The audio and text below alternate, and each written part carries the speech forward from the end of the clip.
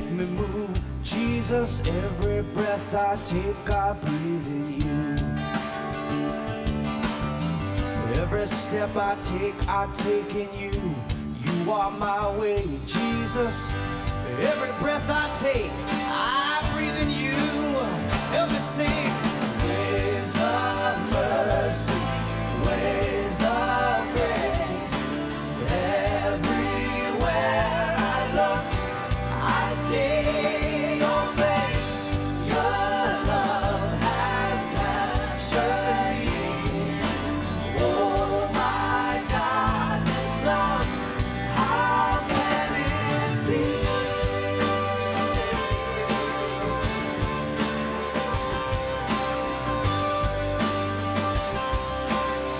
Come on, sing every move. Every move I make in you. You make me move, Jesus. Every breath I take, I breathe in you. Every step I take in you. You are my way, Jesus. Every breath I take, I breathe in you. Lift up your voice. Waves of mercy, waves of grace. Everywhere I look, everywhere I look, I see your face. Your love has captured me. Oh my God. Sing it again. Waves of mercy. Lift up your voice. Waves of mercy, waves of grace. Everywhere I look, I see your face. Your love has captured me. Oh my God, this love, how can it be?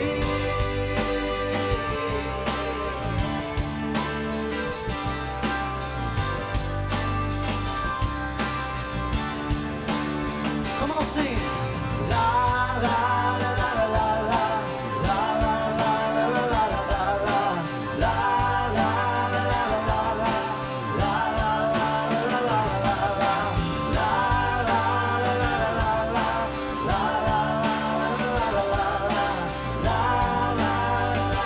Come on, sing. Waves of mercy. Waves of mercy, waves of grace. Everywhere I look, I see your face.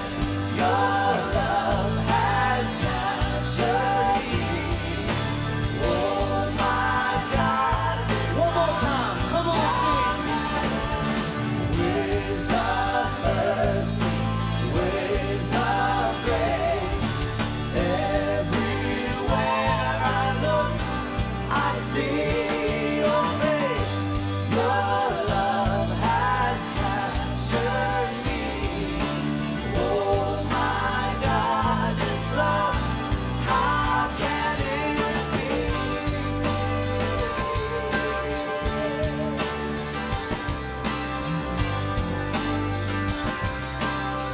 Hallelujah, Jesus.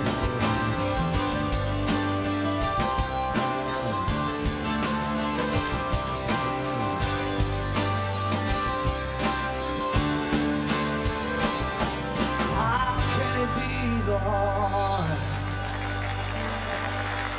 Hallelujah. Lift up your voice to Jesus.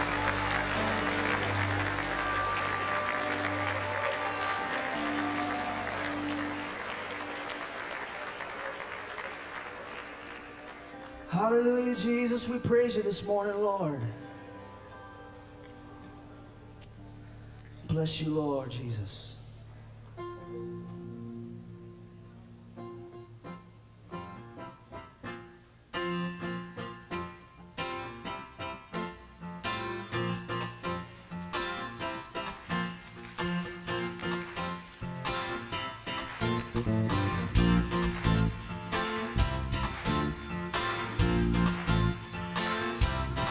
Hallelujah.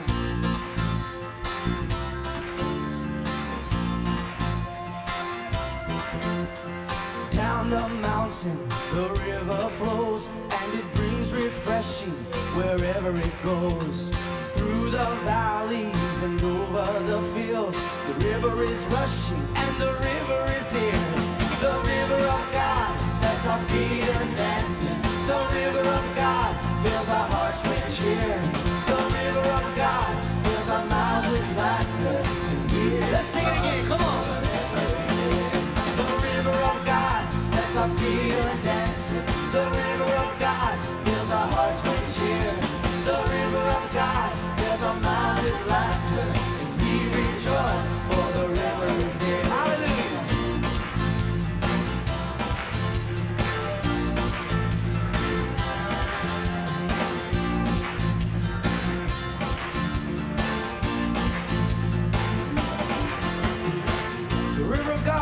Is teeming with life, and all who touch it can be revived. Those who linger on this river shore will come back thirsting for more of the Lord. The river of God sets our feet a dancing. The river of God fills our hearts with cheer. The river of God fills our mouths with laughter. Come on, lift up your voice and sing. The river of God sets our feet a dancing. The river of God fills our hearts with cheer. The river of God fills our mouths with laughter. We rejoice, for the river is there.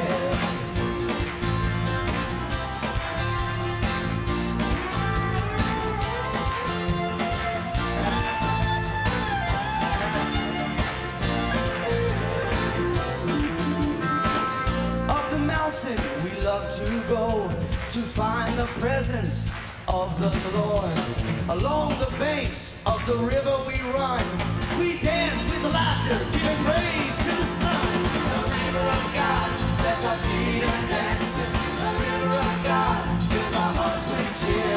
The river of God fills our mouths with laughter. Come on, lift up your voice and sing.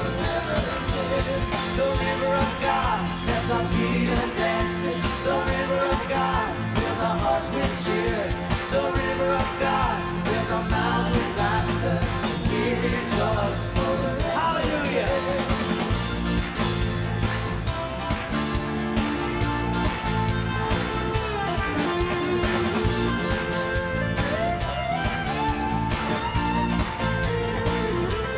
Come on, if you feel like dancing, go ahead and dance this morning.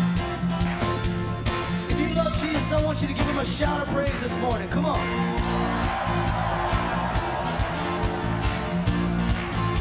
Hallelujah. Up the mountain we love to go to find the presence of the Lord. Along the banks of the river we run. We dance with laughter, giving praise to the sun. The river of God sets our feet a dancing. The river of God fills our hearts with cheer. The river of God fills our mouths with laughter. We rejoice. Come on, sing. The river of God sets our feet a dancing. The river of God fills our hearts with cheer. The river of God fills our mouths with laughter. Sing it again. The river of God sets our feet a dancing. Come on now. Hallelujah.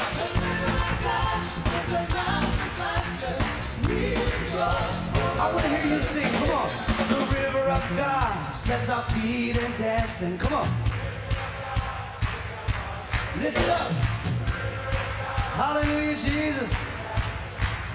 Everybody sing. The river of God sets our feet and dancing. The river of God fills our hearts with cheer. The river of God fills our mouths with laughter. One more time. Come on, sing. The river of God sets our feet a dancing. The river of God fills our hearts with cheer. The river of God fills our mouths with laughter. And we rejoice. We rejoice. We rejoice, for the river is here. Yes, we rejoice, for the river is here. We rejoice, for the river is here.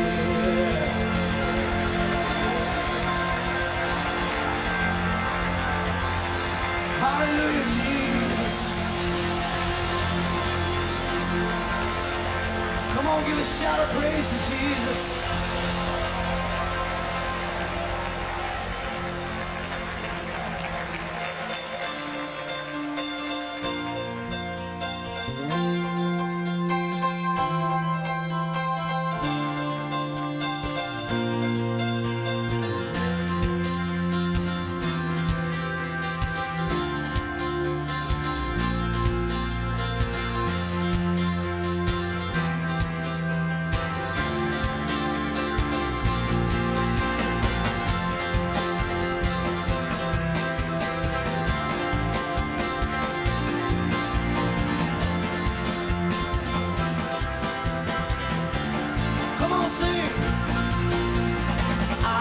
Sing unending songs of how you saved my soul. I could dance 1,000 miles because of your great love. Sing it again. I could sing unending songs of how you saved my soul. I could dance 1,000 miles because of your great love. My heart is bursting, Lord, tell of all you've done, of how you've changed my life and wiped away the past. I want to shout it out from every rooftop scene, for now I know that God is for me, not against me. I could sing unending songs of how you saved my soul. I could dance 1,000 miles because of your great love. Sing it again. I could sing unending songs of how you saved my soul. I could dance 1,000 miles because of your great love. My heart is bursting, Lord, to tell of all you've done, of how you've changed my life and wiped away the past. Come on, I want to shout it out from every rooftop scene, but now I know that God is for me, not against me. I could sing unending songs of how you saved my soul. I could dance 1,000 miles because of your great love. Lift your voice, sing. I could sing unending songs of how you saved my soul. I could dance 1,000 miles because of your great love. Everybody singing now, 'cause we're so happy. Everybody shout it out, 'cause we're so free. If only we could see your face, see you smiling over us. Unseen angels celebrate, 'cause the joy is in this place.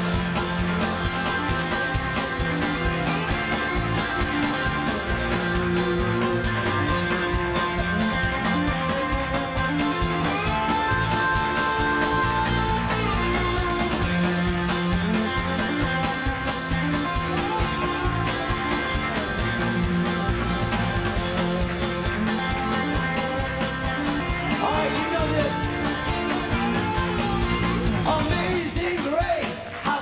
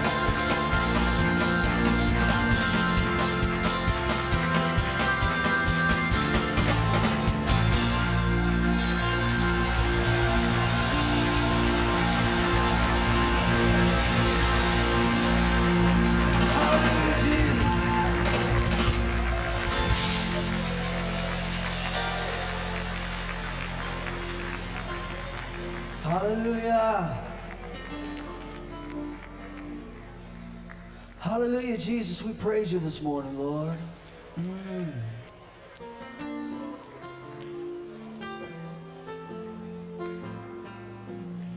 We worship you. Just come on and lift up your voice.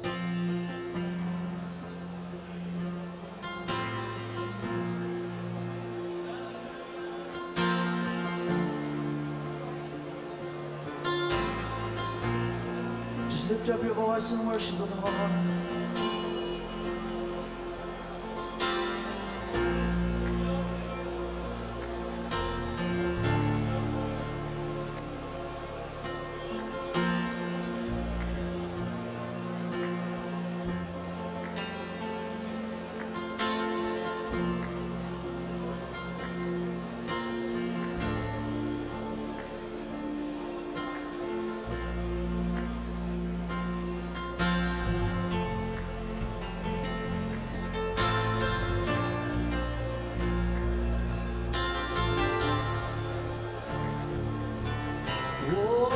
Just lift up your voice and worship the Lord.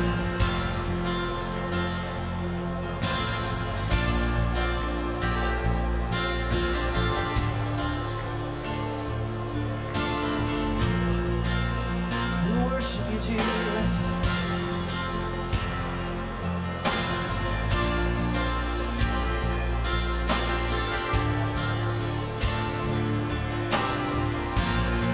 Come on, lift up your voice.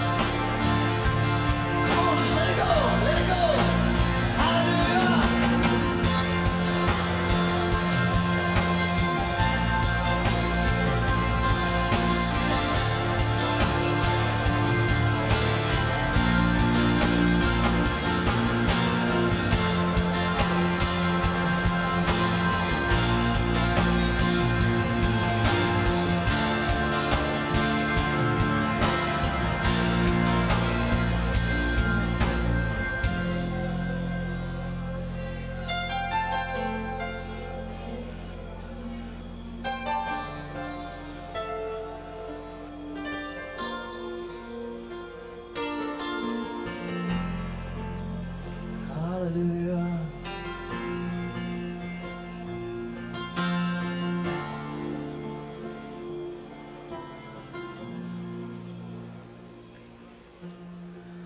Thank you for the cross. Thank you for the cross.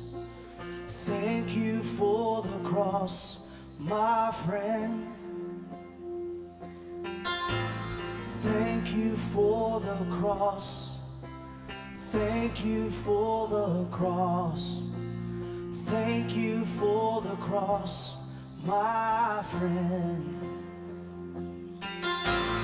Thank you for the cross. Thank you for the cross. Thank you for the cross, my friend. Thank you for the cross. Thank you for the cross. Thank you for the cross, my friend. I love you, Jesus. Go on, sing. Thank you for the cross. you for the cross.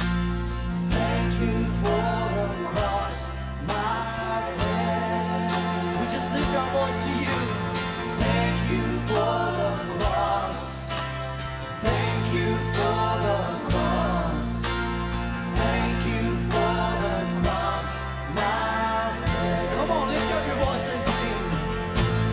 Thank you for the cross. Thank you for the cross. Thank you for the cross, my friend. I just want to thank you. Thank you for the cross. Thank you for the cross. Thank you for the cross, my friend. And once again I look upon the cross where you died, humbled by your mercy, and I'm broken inside. Once again I thank you. Once again I pour out my life. I pour it out this morning, Jesus. Hallelujah. Once again I look upon the cross where you died, humbled by your mercy, and I'm broken inside. Once again I thank you. Once again I pour out my life. Come on, sing. Oh yes, and once again I look upon the cross where you died, humbled by your mercy, and I'm broken inside. Once again I thank you. Once again I pour out my life.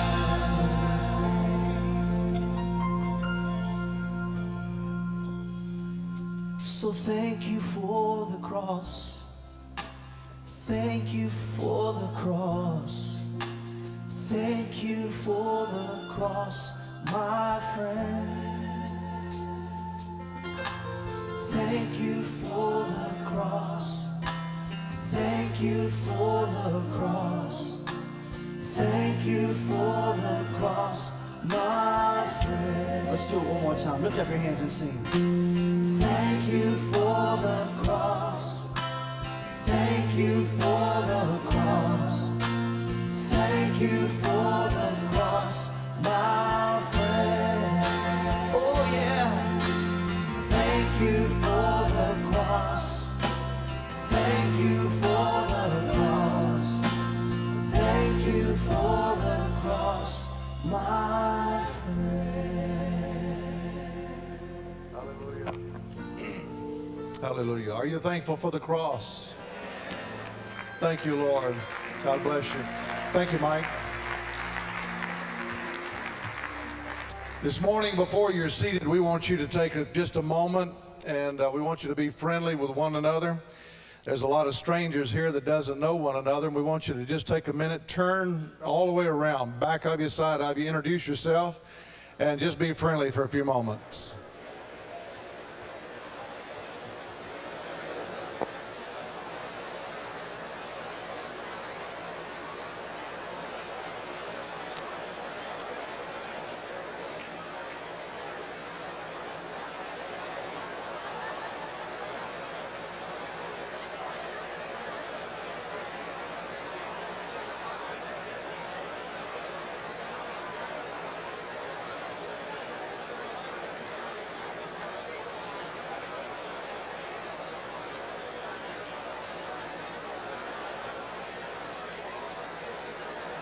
Hallelujah.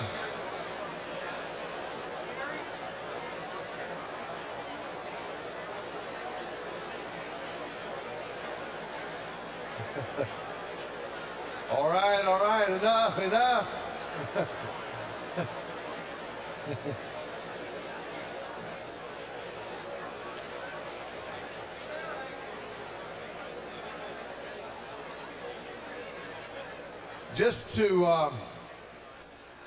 just to find out today, how many of you are here and you're from outside the United States? Wow, stand up. Look at this. Look at this. Outside the United States. God bless you. Woo. God bless you. Good to have you. Hallelujah. One of the things that we want to do today, in just a moment, we're going to have the McGregors come and sing for us.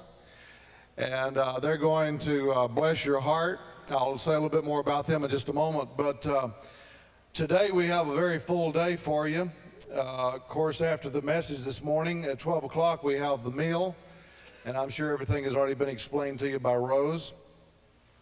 But this afternoon, we have some speakers that are going to come. As a matter of fact, I'm going to ask them to come to the platform. Those that are going to be speaking today, I'm going to ask Richard Crisco, Lila Terhune, Gary Daughtery, Carrie Robertson, Dottie Schmidt, Van Lane, if they'll come to the platform quickly.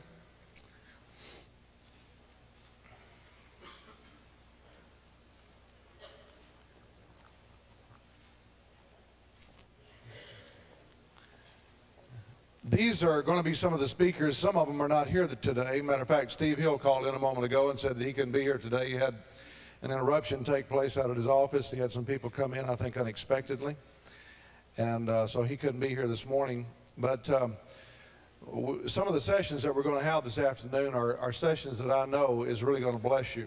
We try to keep everything here revival-oriented because we know that people come to these pastors' conferences to see what's happening at revival, to see the ups and downs of it, the ins and outs of it, and to try to understand a little bit better about revival. I want to say to you today, though, just forthrightly, that none of us here claims to have the answers when it comes to a move of God. We are learning. We are still learning. As a matter of fact, after 5 years, I think I know less than I did when we started. And just about the time you think you know something, you know, God jacks you up and drains the oil out, and he won't let you down until he puts in some fresh oil. God's always changing. And today, though, we have with us on the platform some of our speakers. I'm going to have them just share briefly what God is doing. Ladies first. This is Dottie Schmidt. This is our dear friend from, she and her husband pastors Emmanuel Church up in the Baltimore area, up in Maryland, and they have been there for quite a number of years. And this lady is a very powerful speaker. She's a wonderful woman of God. She and her husband have done a great job there. As a matter of fact, I was just with them last week up in Maryland. And Dottie, take your liberty. That's dangerous. Well, it's delightful to be here. And what I'm going to share with you this afternoon comes actually out of a prophetic illumination that came to me a few months ago in worship. We were worshiping before the Lord, and that's why I love to worship, because the Spirit of the Lord seems to have such liberty in bringing rhema understandings to you. And as we were worshiping, all of a sudden a very familiar passage of the Lord became totally alive, and it was concerning Mary and Martha. And the Lord spoke to my heart, and he said, people all over the earth are opening their hearts, opening their homes, and welcoming me into their congregations. But what are they doing with me once I come in? And that opened up Luke 10, John 11, Mark 14 in a phenomenal way. And so this afternoon, it just pulsates in my heart. What is it that we're doing? We're all saying, welcome. We're opening our lives. We're opening our congregations. But there is something penetrating that comes through his experience with Mary and Martha that lets us have some insight as to what it is that he's looking for when we open up our houses and open up our congregations for him. So that is what's on my heart. And by God's grace, it'll flow over to you. And it's great to be with you. Amen.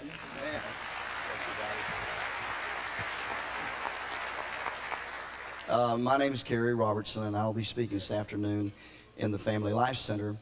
Last night you heard the heart of an evangelist, go into all the world and preach the gospel, and we are to do that. But when you read in Matthew 28, Jesus said that you have to do something with those that are converted, and that is you make disciples out of them. That's right. That's right. And so it's one thing to get a convert, it's another thing to make a disciple. And the real work begins after the altar call. And so that's what I'm going to talk about this afternoon, a thing called cleansing stream. And, you know, you catch the fish and then you clean them. A lot of churches, they want them clean when they catch them, but it doesn't work that way. And so cleansing stream is about cleaning people's lives up after they have become a child of God. And so we invite you to come. Cleansing Stream was a ministry developed by Jack Hayford's church out in Van Nuys, California. We have married ourselves to that particular portion of the church out there, and we're very closely related with them. We do regional retreats here twice a year. And so I'll be talking about Cleansing Stream, and it is an enlightening subject. And I invite you to be with me this afternoon. Is this supposed to be commercials, I suppose, right? Anyway, I'm giving you a commercial, and because I'm sold on Cleansing Stream. I didn't know I was going to speak. I have a cough drop in my mouth, and I didn't know I was going to get up here. And the reason I have a cough drop is I have some congestion, and my shadow back here, who is, he handed me a little booklet and said, you know, basically if you believe in God, you'd be healed. And he won't take medication or anything else, and he's one of those guys, you know, believes if you just hang in there long enough. And I told Mike about it was bordering on positive confession, you know, and I told Mike and Bob Phillips a story back there about a Baptist and a Pentecostal and a positive confession guy were fishing one day, and the boat turned over and they all drowned, and all to their utter dismay they all went to hell. And when they got there, the Baptist, he was walking around shaking his head, and he said, I can't believe it. He said, I thought I had it, but I guess I didn't. The Assembly of God guy said, well, I had it, but I lost it. The positive confession guy said, it ain't hot and I ain't here. Yeah.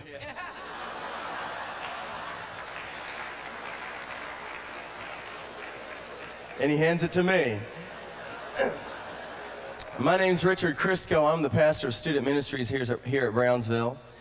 And I remember when I first received the Lord, I used to say, boy, I sure wish I could live during the days that Jesus walked.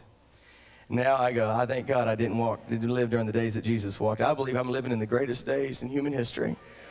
I believe Jesus Christ is coming back soon. He's doing a quick work. Amen. In this church, in the last 4 years, we've seen over 200 teenagers graduate from high school. And I can show you on record, out of the 200 that graduated in the last 4 years, there are over 60% that are now studying for full-time ministry. God is raising up a generation. I believe Jesus is coming back soon, and he's raising up men and women who will go into all the world and preach the gospel. And this afternoon at 1:30 here right here where we are now, wherever we are, the sanctuary, I'm going to be sharing from David. And in 1 Samuel, you see David, he's running for his life from Saul, and the only people he can get to gather around him are the discouraged, the distressed, and the indebted. Anybody have churches like that? That's the only people that will gather around David. But yet you see David with those men in 2 Samuel, they all become giant killers. And the Lord burned a message upon my heart, making warriors out of the wounded. And that's what God's doing with this generation. This is the most wounded, distressed generation, I believe, in human history. And God's making warriors out of them. So I pray the Lord just burns in your heart this afternoon as we share the Word of God together. God bless you.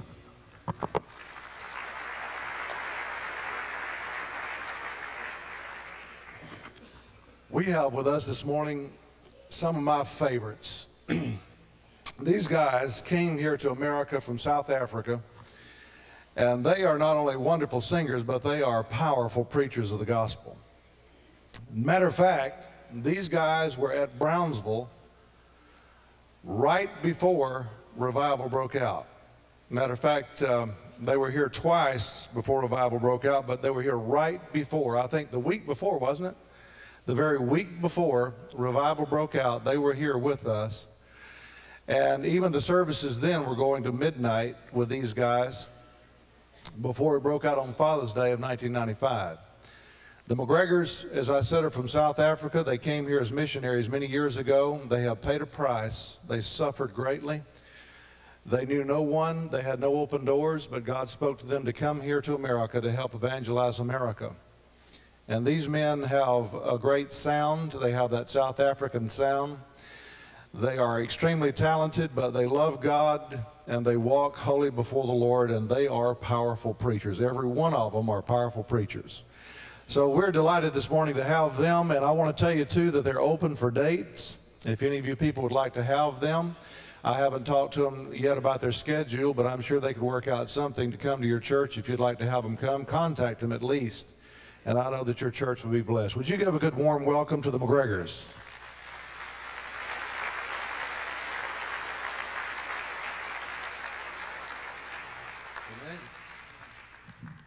Amen. Grateful to be here this morning. We serve a mighty God. Amen. Hy is 'n groot God. He's a mighty God. Hy verander nie. He does not Hy is change. dieselfde. He's the same. Gister, vandag Yesterday, today, en tot in ewigheid. and forever. Hy is die genesende God. He's the healing Hy God. maak siekes gesond. He still heals the sick. En ons loof hom vanmôre. And we praise him this Hallelujah. morning. Hallelujah. Sê hallelujah. Hallelujah. Hallelujah. Bless the Lord. Bless the Yes. Lord. To the humanist, the atheist, he's God of the heavens, God of the earth, everything that lives.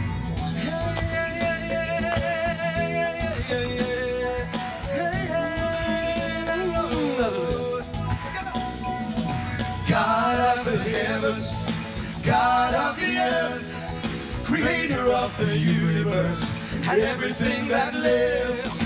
God of the heavens, come on. God of the earth, creator of the universe and everything that lives. Mountains bow down and the seas will roar. The earth declare his glory forevermore. And the mountains, the valleys, the rivers and the seas, God has created all for you and me. Hey, God of the heavens, God of the earth, creator of the universe and everything that lives. God of the heavens, God of the earth, creator of the universe and everything that lives. I stand amazed when I look upon your face, the wonders of your love, it's amazing grace. Oh, when I think of your goodness and all you've done for me, how you gave your life there on Calvary. God of the heavens, God of the earth, creator of the universe and everything that lives. God of the heavens, He's God of the earth, creator of the universe and everything that lives. And the church says, He deserves the praise. come on. He deserves Honor the and glory. praise. Honor and glory. In majesty He reigns. He deserves the praise. He deserves the praise. He deserves the praise. The highest praise. Praise Him, praise Him, praise the Lord. Praise Him, praise Him, praise the Lord.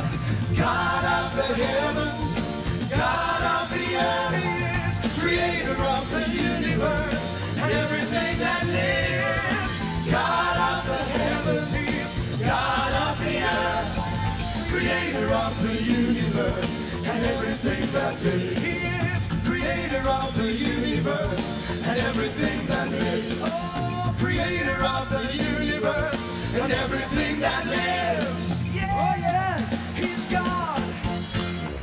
Bless the Amen. Lord. Come and give a lot of praise. Bless the Lord.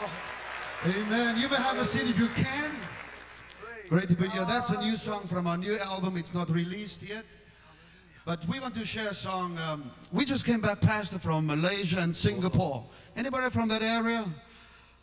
Amen. We were just in KL and preached a camp meeting there with the Lutheran Church. Amen. I will not mention the pastor's name. You know, I know it's 96% Muslims in the area. But we saw Muslims and Chinese coming to the Lord, and Buddhists, and whatever religion they were. They're hungry for God. Amen. Amen. And we met the pastor right here. Amen. And then the Assemblies of God, about 5 or 6, got together in Singapore. God is moving, and they cannot wait for Brother Steve and the team to come. But there's a river flowing. You heard Brother Reinhard Bonke last night. A blood-washed Africa. And we want to see a blood-washed America. A blood-washed Asia. God can do it. Listen to this. The river is flowing. Come on, let's have church this morning. Come on.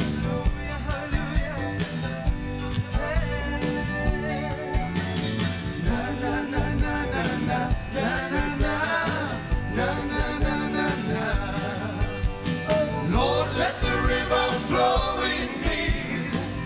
Let the river flow from the mountains high to the valley below. Let the river flow. Come on, say, Lord, let the river flow in me. Let the river flow from the mountains high to the valley below. Let the river flow. Church on Sunday morning is dead and dry. They talk of days gone by. Same old preaching, same old songs. The saints about to die. What we need is a Holy Ghost revival in our souls. And let this river flow. Yeah, yeah. Lord, let the river flow in me. Jesus, let the river flow from the mountains high to the valley below. Let it flow. Let the river flow. Ezekiel saw waters flow, flowing from God's throne. There's healing, refreshing for the weary soul wherever this river goes. So step into the waters of life. Lord, let your river flow. Yeah, yeah. Lord, let the river flow in me. Jesus, let the river flow from the mountains high to the valley below. And let the river. We want you to sing, come on. Oh, Lord, let the river flow in me. Jesus, let the river flow Mountains high. from the mountains high to the valley below. Let it flow. Let the river flow. Yeah, yeah. Lord, let the river flow in me. Jesus, let the river flow in me from the mountains high to the valley below. And let the river flow. Hey, Lord, let the river flow in me. Sweep over this place. Let the river flow Rock your mighty will. from the mountains high to the valley below. And let the river flow from the mountains high to the valley below. Let the river flow. Hallelujah. Let it flow, Lord Jesus. Let it flow, Lord. Oh, hallelujah. We want to share a little song. Brother Reinhard Bonke, I could still, when I was just young, I was about 23 years old, and my father's crusades, I'll never forget it. He was, Brother Bonke and his team was in one section of Soweto. Soweto is a suburb of Johannesburg, which is over 4 million people living only there. Total probably in Johannesburg is over 6 million people there. But I remember, you know, just driving by and in his meetings there in that big tent. Used to then he could have a tent, now it's stadiums. But he would be on the one side and us and my dad would be on the other side. I mean, that devil was in trouble both sides, amen. Coming in, going out, he got the gospel, hallelujah. So it was so refreshing to be with him and see him ministering again. Oh, hallelujah. How many agree we need evangelists again? God send us forth. It's harvest time, amen. We want to share the song, Go With Us to Africa. This song says, we are the warriors of Christ, amen. We're marching forward, invading the darkness, taking back what the enemy stole. We are the warriors of Christ, hallelujah. We want you to help us sing, amen. Come on, everybody. Come on, Asia. Come on, Australia, New Zealand, Europe, come on. We are the warriors of Christ. Yeah, yeah, yeah. We are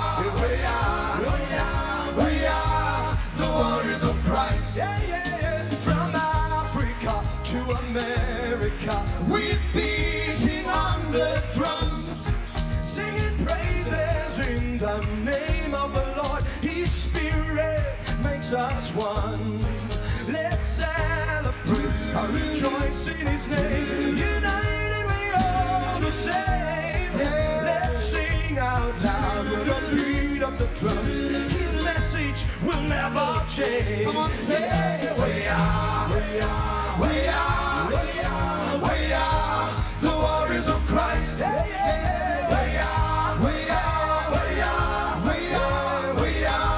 the warriors of Christ. Your Holy Spirit shows the way through dark and stormy days. Oh, through Hosanna, we are the brave. We are warriors in your name. We break down walls, we conquer all, and praise your holy name. Give us strength to carry on. Oh Lord, hear us singing. Come on, sing it. We are the warriors of Christ. We are the warriors of Christ. Oh, hallelujah. Oh, hallelujah. Yeah, hallelujah. King of kings, King of kings. Hallelujah. Oh, hallelujah. Hallelujah. The joy your spirit brings. Yeah, yeah. Hallelujah. Oh, hallelujah. Yeah, hallelujah. King of kings. Oh, hallelujah. Oh, hallelujah. Yeah, yeah. The joy your spirit. Let's go the room. Come on. We are the warriors of Christ. I cannot hear you. We are the warriors of Christ. We are the warriors of Christ. We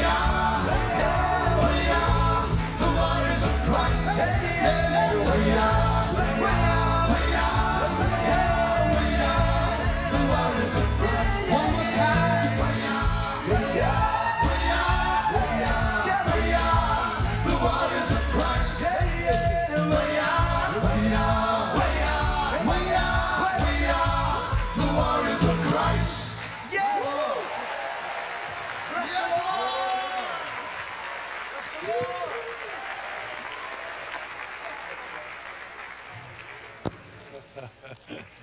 Hallelujah.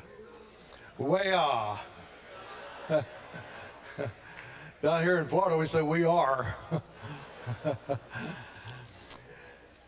This morning, we don't want to take up any more time of our speaker. We want to allow as much time for the free flow of the Word of God as possible. When revival broke out here at Brownsville, we realized quickly, with all the converts coming in, that we were having discipleship classes to get the converts and disciple them. But we also realized that God was doing a greater work and a deeper work, and we realized that we needed much more than just discipleship. We needed a school. And we started the Brownsville Revival School of Ministry. I won't go through all the details of how it got started, but it was really a God thing, how that God let the school be birthed. And it's been a remarkable thing for us to just stand by and see how the Lord filled the slots and put people in the places where they needed to be. I remember before revival broke out at Brownsville, probably was about, I would say a year or a year and a half before, probably a year before revival broke out. I was standing right over here. I was standing right here by the speaker, leaning up against that glass. I'll never forget it. And the Lord spoke to my heart, and He said, may I bring a sword in this church? And when the Lord said that, it so shocked me, because I was in here by myself praying, and He said, may I bring a sword in this church? And it shocked me, and it scared me, but then after I thought about it for a few minutes, it sort of excited me. Because I thought, well, yeah, I've got some rascals that need to be cut out of here. You know.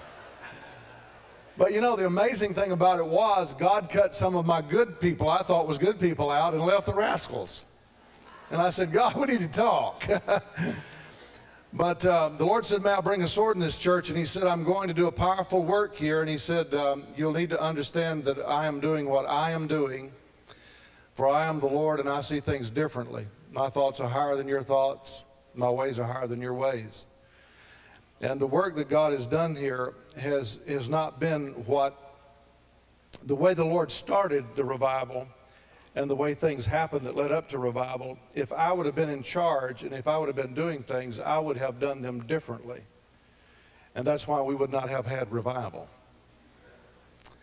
And I want to say to you today, if you're believing God for revival, you're going to have to get out of the way and close some of your thinking down and let God begin to do his thinking. Because most of the time we're diametrically opposite to what he's doing and what he's saying. And the Lord told me during that period of time, I was standing right over here, he was speaking to my heart real strongly. He said, I'm going to pour out my spirit in this church. And he said, it's going to be a major thing that I'm going to do.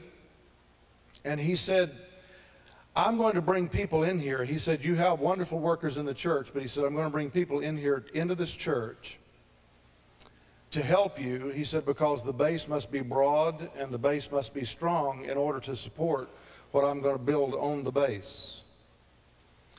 And then the Lord spoke this to my heart. He said, I'm going to bring a lot of people in here, and he said, they're going to filter in and they'll be in the pews. And when you realize that you have a need for certain ministries in the church, he said, I will have already had the people in the pews. And he said, you will look up and they will be sitting there. And he said, they will be there to fill the slot that you will realize that you need them in. And I saw God do just exactly that. Before revival broke out, I saw God bringing in people. And then after revival broke out, I saw God bringing in people. He just moved them here. They migrated to this area. And then as the needs presented themselves, in order to facilitate what God is doing here in Pensacola, I looked up one day and I just knew. It wasn't something that I knew in my head, but I knew it in my spirit. I just looked at those people and I said, you belong there, you belong there, you belong there. Well, whenever we realized we needed the School of Ministry, Mike Brown, Dr. Michael Brown, was the man that God had to fill the slot as the president of the Brownsville Revival School of Ministry. I didn't know Mike before revival broke out, but God brought him here. And he has fit that position with such distinction. And he has brought honor to that school. He has brought a distinction to that school. He is a man that has an humble heart. He's distinctively Pentecostal. He's a man that has a heart after holiness. And one thing I love about Mike, you know, most doctors that you know are sort of aloof, and they want you to call him doctor. But we don't really call Mike doctor, we just call him Mike. And we feel comfortable doing that because Mike has an humble heart and humble spirit. But he's a scholar and he's a brilliant man. And so today it's with a great deal of pleasure that I'm able to present him to you, for you to hear his heart. You'll see what I'm talking about in just a moment. Would you welcome Dr. Michael Brown?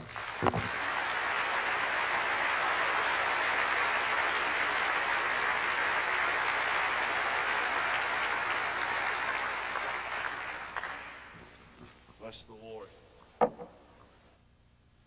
Someone named Johan left a Bible up here. You can get it. You'll need to follow as I preach. Yes. Thank you. Hallelujah. Wonderful to be with you. We always look forward to these pastors' conferences with real anticipation. One of the things I've done for years around America and around the world is have special meetings for leaders in the daytime. And when they're gathered here for these conferences, they've always been highlights. God's really spoken in a clear way, and we've seen the Lord really pour out his spirit because of the hunger and thirst that you carry and because of the frontline battles that you're in. So it's our joy to pour ourselves into you while we're here. And I'll be getting into the message in just a moment. This is the 7th consecutive pastors' conference where I've done a morning session and addressed everyone. And each time God's really laid something very specific and definite on my heart, and really in a unique way this morning, and I'll come to that. But I just want to take a minute, a preaching minute, that is. We have different terminology here. there's a parent's minute when the kid says, "Mommy," and the mother says, "1 minute." There's the mother's minute, then there's something longer than that, which is the preaching minute. We're closing in a minute. And then there's something that has no meaning whatsoever, and that's a revival minute. It's when Steve starts his message and says, "In a minute, Charity will be singing Mercy Seat." We actually have revival terminology. It's a different language. For example, the other day means somewhere within the last 6 months. Last month means somewhere since the revival started 4.5 years ago. You know, Steve's been boasting about what God did in his brother George's life. He talked about it yesterday, the conversion, the miracle of salvation. And I was baptized in the revival. And it's a fresh new thing to Steve. It's so exciting and wonderful to him. After he came over, I pulled him aside. I said, "Hey, you know when your brother was baptized?" He said, "No." I said, 2 years ago. Pastors Conference 2 years ago. He said, "He's grounded now, Mike, and he's more on fire than ever."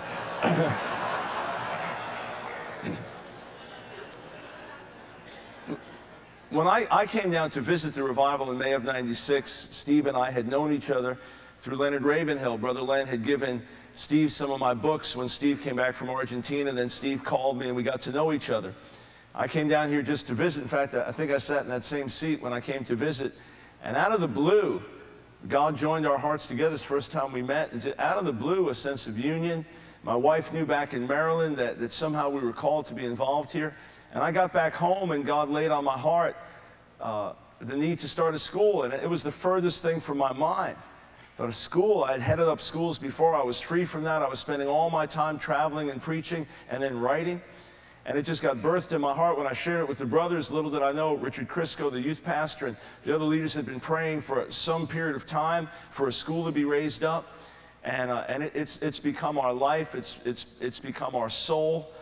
And we opened the doors January of '97 with 120 full-time students. One of our students was Bill Suddeth, no medication Bill, and preaching and ministering now.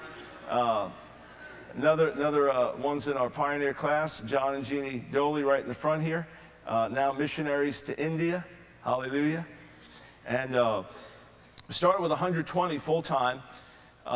Within 2 years, we went over 1,000 full-time students with serious commitment required. You have to understand, the standards of the revival are the standards of the school. Even though we've graduated 2 classes, even though we have 50 workers already in or on their way to 15 different nations for missions work, we still have over 1,100 full-time students right now. We continue to grow. We have 30 nations in the school. And every week, from Pensacola to Mobile, about an hour away, to prisons, to door, we have more than 500 students every week involved in evangelism. And we are seeing unbelievable things happen. The same power that comes down in here comes down out there. No one told the Holy Spirit he was limited to the 4 walls of a church building. And no one told him the only way he could knock people down was with catchers and a cloth.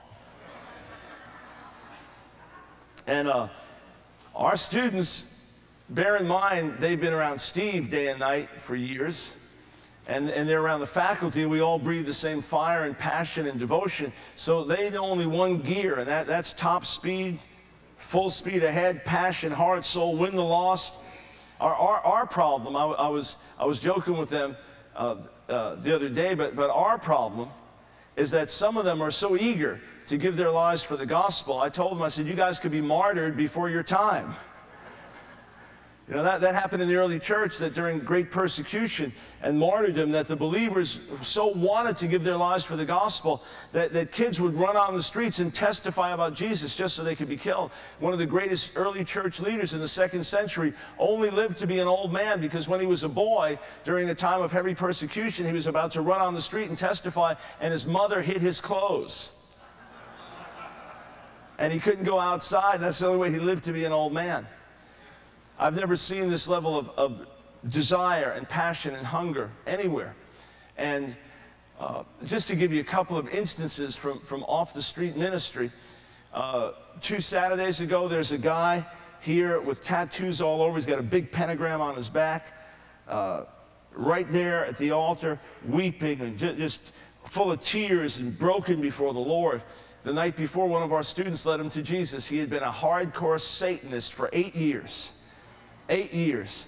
There he was, just totally devoting his life to Jesus. He's been calling one of our men in the school because we want to make disciples, and they've just been talking. He said, I've been reading this in the Word, I've been reading this, just excited. We had an interesting thing the other day. Some of our students were ministering to a prostitute, a woman a bit older. She had a teenage daughter, ministering to a prostitute on the streets. And as they're ministering to her, they began to pray for her, and the power of God fell on her, and she fell out on the sidewalk. Well, the daughter drove up at that moment thinking that some people were ganging up and beating up her mother.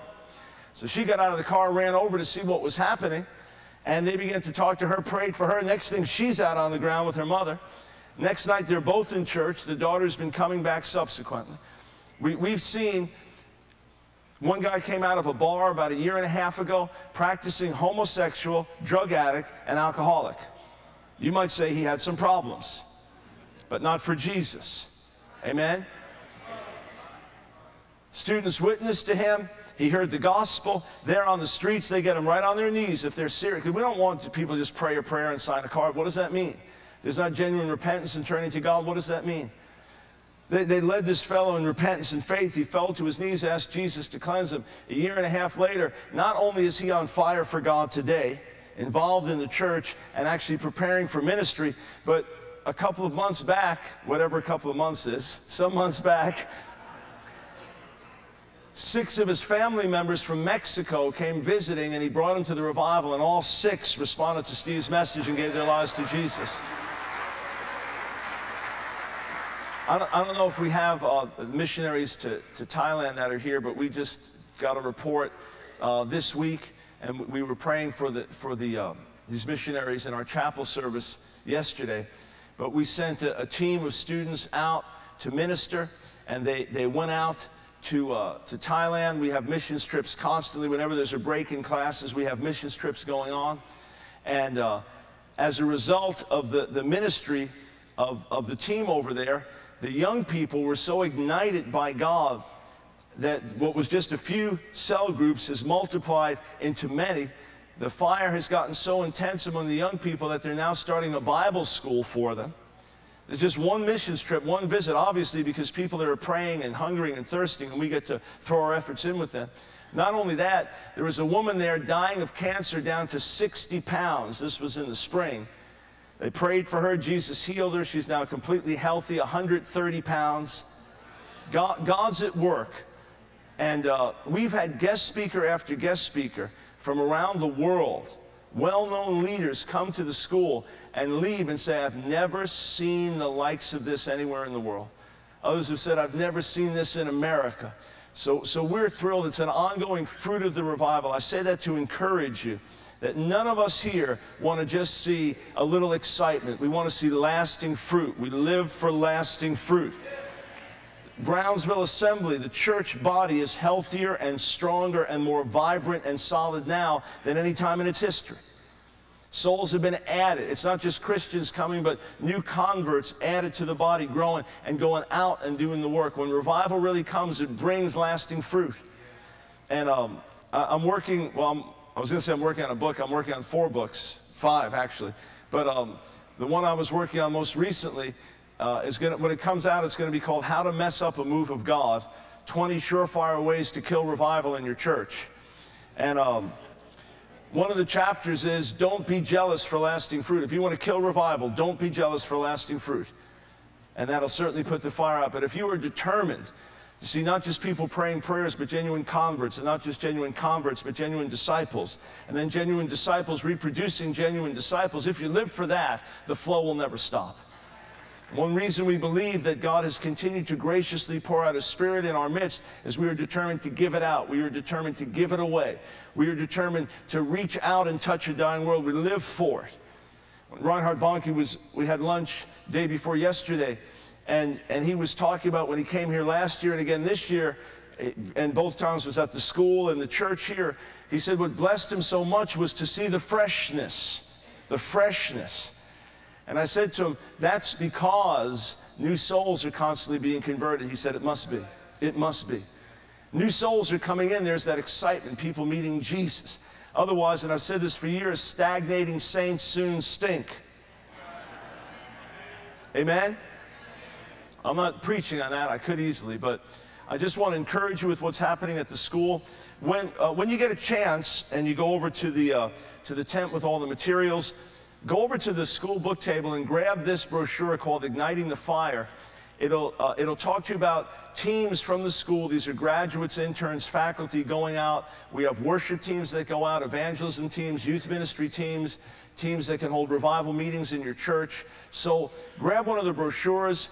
Our students took an offering. We wanted to get vans so that we could put the students in vans and send them around the country and reduce the expenses for the host churches, and then funds that can be raised at the churches we're going to put towards our missionaries, our workers on the field.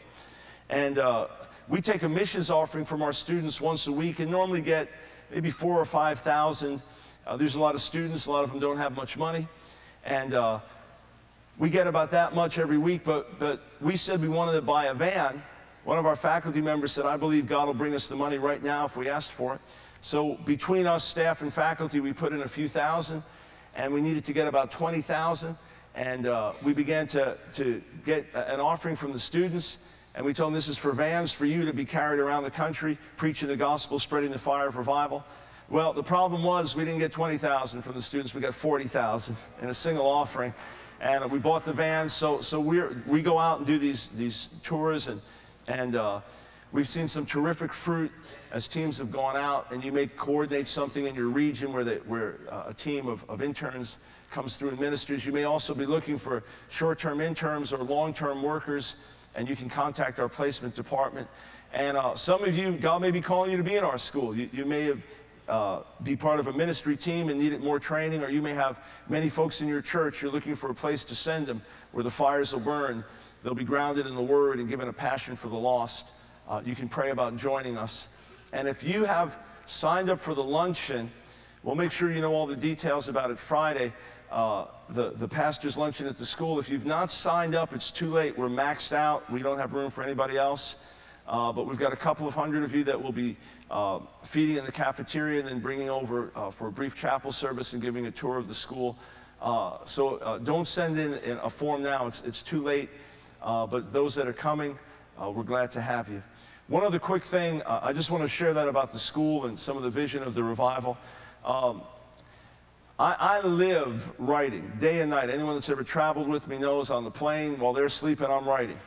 And if you invite me to join you for prayer at 6 in the morning at your church, my response is, I'd love to come. It's just hard to stay up so late, because I often go to sleep at 3:30, 4 in the morning.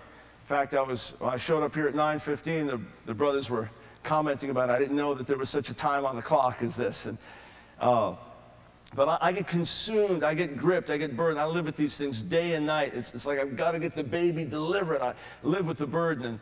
And I encourage you to go through all the materials of the different ministries that are here. It'll give you ammunition for the work. We don't take the money for ourselves. We put it right back into the work of ministry. And after the last pastors' conference, about a month later, this book came out, Go and Sin No More, A Call to Holiness. We've gotten terrific reports from it. Folks that have read more than 1,000 books have come and said it's the most impacting book they've read in their lives outside of the Bible. It'll show you how to deal ruthlessly with sin. It'll give you strong incentive to keep the sin out of your life. Not only that, it'll show you where God's grace fits in. A brother that's here came up to me a few weeks ago at a conference and said, I read that book. It had an incredible impact on me, and the chapter that changed my life was the chapter on grace. So get hold of these, or get a bunch of them for your leaders and for your church. We just got word from a large Christian business that they were ordering this book for everyone on their staff as mandatory study, and which I think is a good idea. So get hold of it, get it as for holiday presents for folks. If you don't have any of my books, you may want to get a package of 8 together, which you can get at a substantial discount. And God's laid it on my heart for the first time at a pastor's conference to speak to you about, back to the basics, the importance of Israel. And for many years, because of my background, God's called me to specialize in answering Jewish objections to Jesus. And for years I've been asked, Mike, when are you going to write the book on it? When are you going to write the book on it? When are you going to write the book on it? And well, I finally got released to start writing a few years back, but the book got bigger and bigger and bigger and bigger and bigger until it became 3 books. And after years of carrying this baby, we're finally getting to deliver volume 1. It'll be out in just probably a couple of weeks from now. It's going to be about 900 pages of material when it's done. I just do that in my spare time.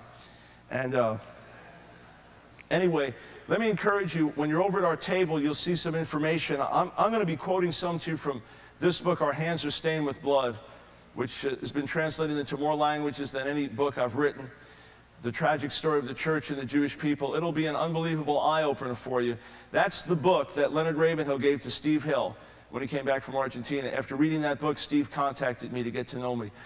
That's how we were introduced. So we've got a package of Jewish materials, the books, the book that'll be coming out. You'll be among the first in the world to get it. Video, me debating a rabbi, and some other materials. So that's all packaged together. You can find out about that at the table, and it'll make a deposit in you. Let's just pray together now as we dive into the Word. This is going to be an eye-opening session for you, I assure you. Father, would you give us ears to hear what your Spirit is saying? Father, all of us come with such limitations in our backgrounds. All of us come, Father, with the restrictions of the way we were raised and the environment in which we were saved, and we come to your word and our eyes are opened again and again and again. I pray that something supernatural would happen today, that your simple word of truth would be deposited within us in such a way that the eyes of our understanding would be opened, that this group of leaders and all of those with whom they associate and all of those to whom they minister would have an encounter with truth. Father, where there's error in our thinking, I ask you to change it. Where there are wrong attitudes in our thinking, I pray you'd bring us to repentance. Father, where we've been burned or hurt by wrong teaching, bring us back to your word. And I pray that your burden would become our burden, that your heart would become our heart, that we would not be indifferent to things that are important to you. In Jesus' name, amen. For the first time ever in one of our leaders' conferences, the notes in your program actually have to do with my message. Every time for several years now that I've been asked for notes, I haven't had them, I haven't known the theme. The conference in April, I prayed and prayed and prayed. Right up to that morning, I didn't know what I was speaking on.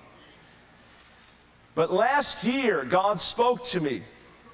In 1999, I needed to emphasize Israel more than I had in years. And that at a pastor's conference, I was to bring a message on the foundational importance of Israel, to church life, to revival, to the end times. It's not a peripheral subject. I prayed about bringing it in April and felt not to. I had no clue that the title of this pastor's conference or the theme would be Back to the Basics. But I knew that I was to bring this message. Now you've got to understand something.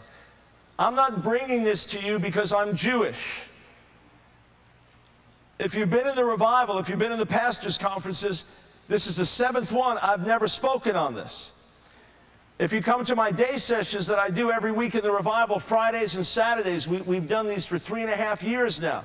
Every single week, you'll probably find less than 3 times that I spoke on Israel as the major theme in the entire time. Probably 3 times or less. If you've ever had me preach in your country, as I've had the joy of preaching around the world, you know that I don't go out and primarily preach on Israel. My primary message for years and years and years has been repentance and revival, repentance and revival, repentance and revival, holiness and harvest. These have been the themes that have burned in me for years and years and years and years and years. And yet I am sure that as we get closer and closer to the end of the age, that God will restore more and more foundations to his body. That God will restore more and more of our roots. It's an interesting thing, But at the turn of the century, there were literally just a handful of people who were believing in the gifts and power of the Spirit for today, even though that was the foundation of the body, the foundation of the church. Today we have more than 500 million people worldwide believing in the gifts and power of the Spirit for today. It is sweeping the church universal. A few decades ago, in many circles, if you talked about apostolic ministry or prophetic ministry, people were clueless. They knew pastor, they knew teacher, maybe evangelist. You talked about other things, they were somewhat clueless. God's been restoring. Some of the circles that many of you came from, it was revolutionary when someone went like this during the service. When the hands got this high, it was, whoa, radical breakthrough. Some of you can remember the first time that you tried to raise your hands, you sat on the pew right on the end there, so you could put your hand right on the edge of the pew, so it wasn't that obvious that you were raising your hand. Some of you remember the first time that you broke out and danced in a church service. Your feet felt like they weighed 1,000 pounds each. Every eye was looking at you, even though their eyes were all closed. They're all looking at you. Now it's just so common, this expression of free worship and praise.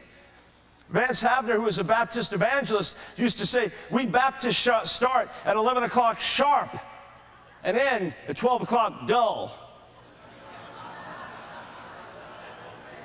Some of you come from a background where a service more than an hour was radical, and now your services can go sometimes 3, 4, 5, 6 hours. God coming down, God moving. Lots of things are happening now that haven't happened for generations because biblical roots are being restored. And one of the most important biblical roots that's going to be restored is the importance of the salvation of the Jewish people. Not as a peripheral thing, not just the burden of a few, but this must be the burden of the church. And it struck me. It happened last night. It's happened at several pastors' conferences.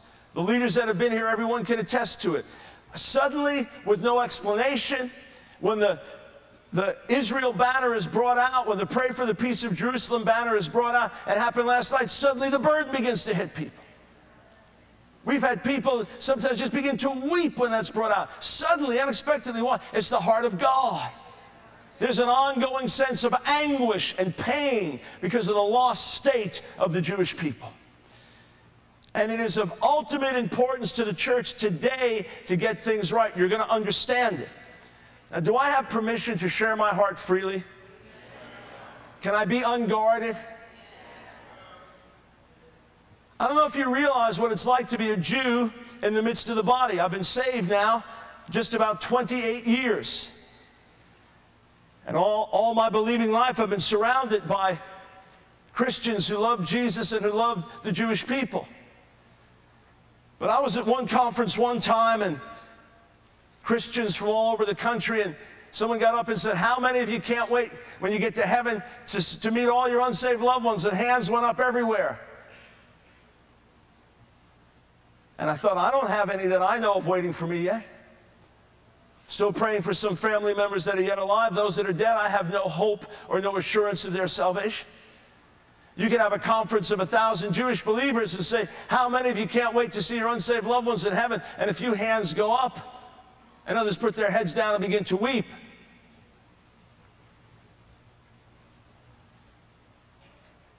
I want you to see Paul's heart in Romans, the 9th chapter. We're going to use a lot of scripture. I'm going to do my best to cover things in a way that you can digest. So we'll see just how far we can get. Trust me, this is going to fall in place for you very clearly. Romans 9, in Paul's important doctrinal letter, Romans, where he lays out the foundations of the faith, he takes 3 whole chapters to deal with Israel. I wonder if there's any kind of emphasis like that in our preaching or in our teaching that would equal the importance Paul put on Israel, if that's reflected in our pulpits. Romans 9, I speak the truth in Messiah. I am not lying. My conscience confirms it in the Holy Spirit. I have great sorrow and unceasing anguish in my heart. For I could wish that I myself were cursed and cut off from the Messiah for the sake of my brothers, those of my own race, the people of Israel. Theirs is the adoption as sons, theirs the divine glory, the covenants, the receiving of the law, the temple worship and the promises. Theirs are the patriarchs, and from them is traced the human ancestry of the Messiah, who is God over all, forever praised. Amen. Notice how he emphasizes this. If he just said, I speak the truth, that would be enough. But he wants you to understand there's no exaggeration. He said, I speak the truth in Christ. Well, that would have been even more than enough. But then he says, my conscience confirms it in the Holy Spirit. I'm not lying. I want you to, this is not exaggeration. I have unceasing anguish. Paul wrote to the Corinthians and said, we are sorrowful yet always rejoicing. Why sorrow? Well, there's the pain for a dying world and the pain for the weak members of the body, but the constant pain that his own people, his own flesh and blood, the Messiah's own flesh and blood, did not recognize their Messiah as a nation. He had unceasing anguish and pain, and he carried it to the point he could wish he could be cut off if it would bring their salvation. I want you to understand that the salvation of the Jewish people should be important to all believers. You may have a particular burden. Maybe you're a Native American and you have a burden for the Native Americans and you want the church to be sensitive to it, and that's important. Or maybe you're from a particular European nation that's barely touched by the gospel and you want everyone praying for that nation and you have a burden for it. That's important. I agree. But not everyone is called to carry that burden. Yet I present to you that every believer is called to carry the burden for the salvation of the Jewish people. When Paul wrote in Romans 1:16, he's not ashamed of the gospel, for it's the power of God to salvation for everyone who believes, first to the Jew and then to the Gentile. That's telling something about his mentality. What if it said first to the Italian and then to the rest of the world? First to the people of Singapore and then to the rest of the world. First to the Germans and then to the rest of the world. That would get your attention. When he said first to the Jew, on the one hand, that's how the gospel came. First to the Jew, then it went to the rest of the world. But that was Paul's pattern of ministry for life. Whenever he went into a new area, the first ones he talked to were Jews. Why? Because the gospel is especially for Jews. It's the news about the Jewish Messiah. You go to the end of the book of Acts, the pattern never changed. That would tell me that as a church, as believers, that should be something in our minds, in our hearts of importance. Let me just take it a little further. Without the Jewish people, there would be no Messiah. Without the Jewish people, there would be no apostles. Without the Jewish people, there would be no Bible. There's a certain indebtedness. There's a certain appreciation. My own background is not with the Assemblies of God. I'm not ordained with the Assemblies of God. I've had good relations with various Assemblies of God ministers through the years, but I'm not ordained by them. God sent revival to an Assembly of God church here. God called me to serve as part of the leadership team here and under John Kilpatrick. To me, there's a principle of honoring the Father. To me, there's a principle of specially honoring the assemblies because this is an assemblies church. God's poured out His Spirit here and called me to work in the midst of it. There's an appreciation in my heart for what God has done, and I am sharing. Even though I sowed tears for years for revival and wrote on it for years and years and years, God poured out His Spirit here and called me to be involved here. So I have a certain attitude of honor for the home assembly and for the home denomination, even though it's not my own background. How much more when your Messiah is Jewish? I didn't say was Jewish, I said is Jewish, because as far as his manhood, he remains Jewish. The one who comes in the clouds is the Lion of the tribe of Judah.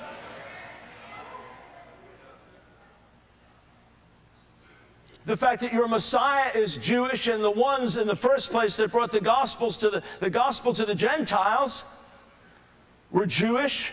And the fact that the prophets that you read and the scriptures that you read were passed on through Jewish hands, that should just say to you, you know, it's somewhat important that these people hear about their own God and their own Messiah, that I pray for them. See, we have gotten desensitized because we're used to things. And then there's the history of anti-Semitism. Then there's all the misunderstanding and junk and so on for many of our upbringings. But just think of this for a minute. I've been to Italy and preached there more than any other country. I was saved in an Italian Pentecostal church. That makes a lot of sense. Here I was, Jewish teenager, shooting heroin, using LSD, playing drums in a rock band. That's a logical place for God to send me to be saved, a little Italian Pentecostal church. Somehow I believe God's wanted me to repay the spiritual debt to the Italian church, and I've been to Italy more than any other country. What if Jesus were Italian? Let's change the picture here for a minute. We're so familiar with Jewish people, Israel, all this. Let's change the picture. What if Jesus was Italian? So instead of being Jesus in English, his name was Gesù. His mother, Maria. His earthly father, Giuseppe.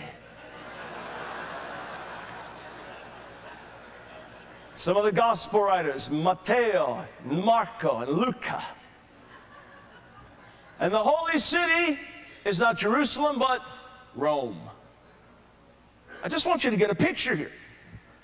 So Jesus comes, and he announces his messiahship and gathers around him these Italian disciples. Mario, Vincenzo, gathers these disciples around. And they begin to proclaim the news, but he's rejected, and his own people betray him and hand him over to be killed. And he weeps, he says, this city is going to be destroyed. It's going to be destroyed. I'm telling you, you won't see me again until you recognize me as the Messiah and welcome me back.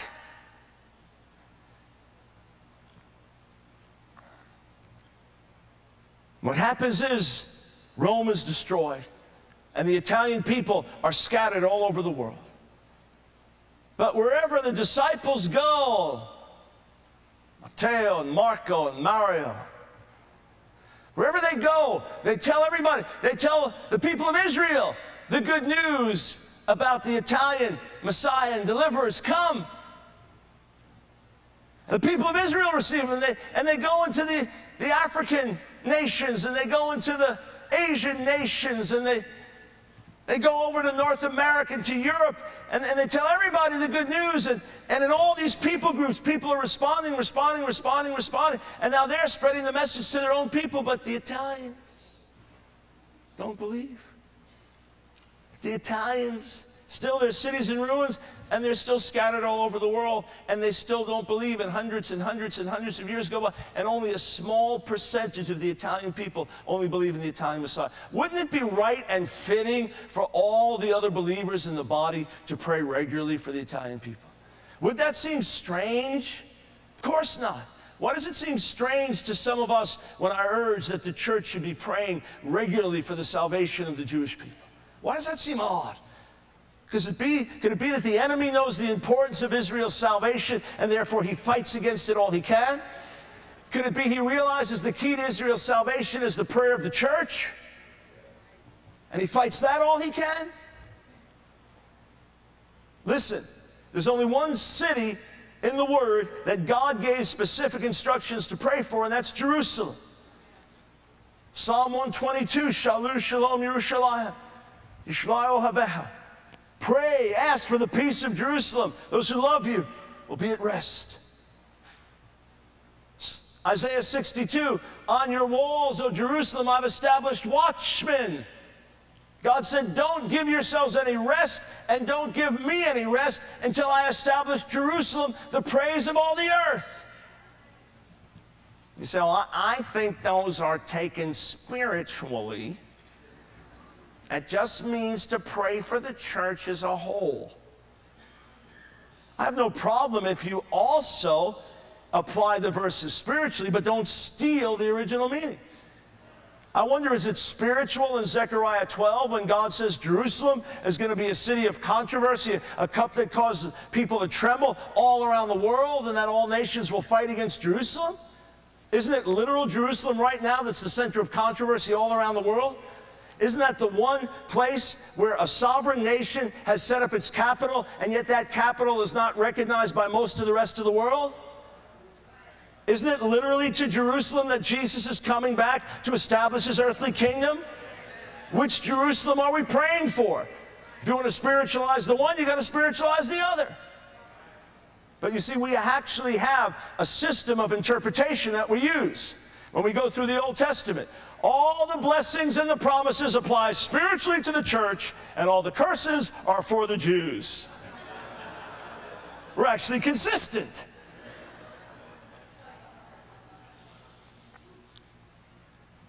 Jesus berated various cities where he had gone and miracles were performed, and they didn't believe. Yet there's one city in particular that he wept over. Luke 19, he wept over Jerusalem. Even the New Testament itself, if we read it through more Jewish eyes, trust me, if you stood behind the mother of Jesus and called her Mary, she wouldn't respond. Or any variation of Mary, she wouldn't respond. Why? Because her name was not Mary, it was Miriam. Just as much as the sister of Moses was Miriam. You think of how it would change the picture if I said that Moses had a sister named Mary. Gives a different feel to it. When I talk about Yeshua's mother was Miriam, we only say Mary because it comes to us through Greek, and from Greek into English it's Mary, but it's actually Miriam. Her name was Miriam just as much as Miriam, the sister of Moses and Aaron. I'll show you something in English that shows how far off we've gotten. We speak of the Epistle of James. In Greek, it's not James, it's Jacob. And that's a particular English problem.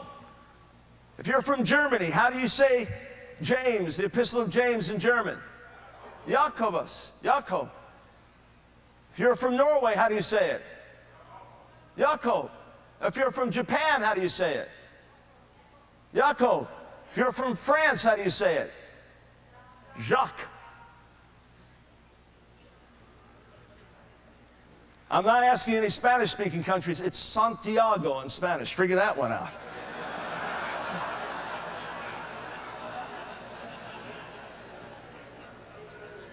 We've had some explanations for that, but none that have satisfied so far.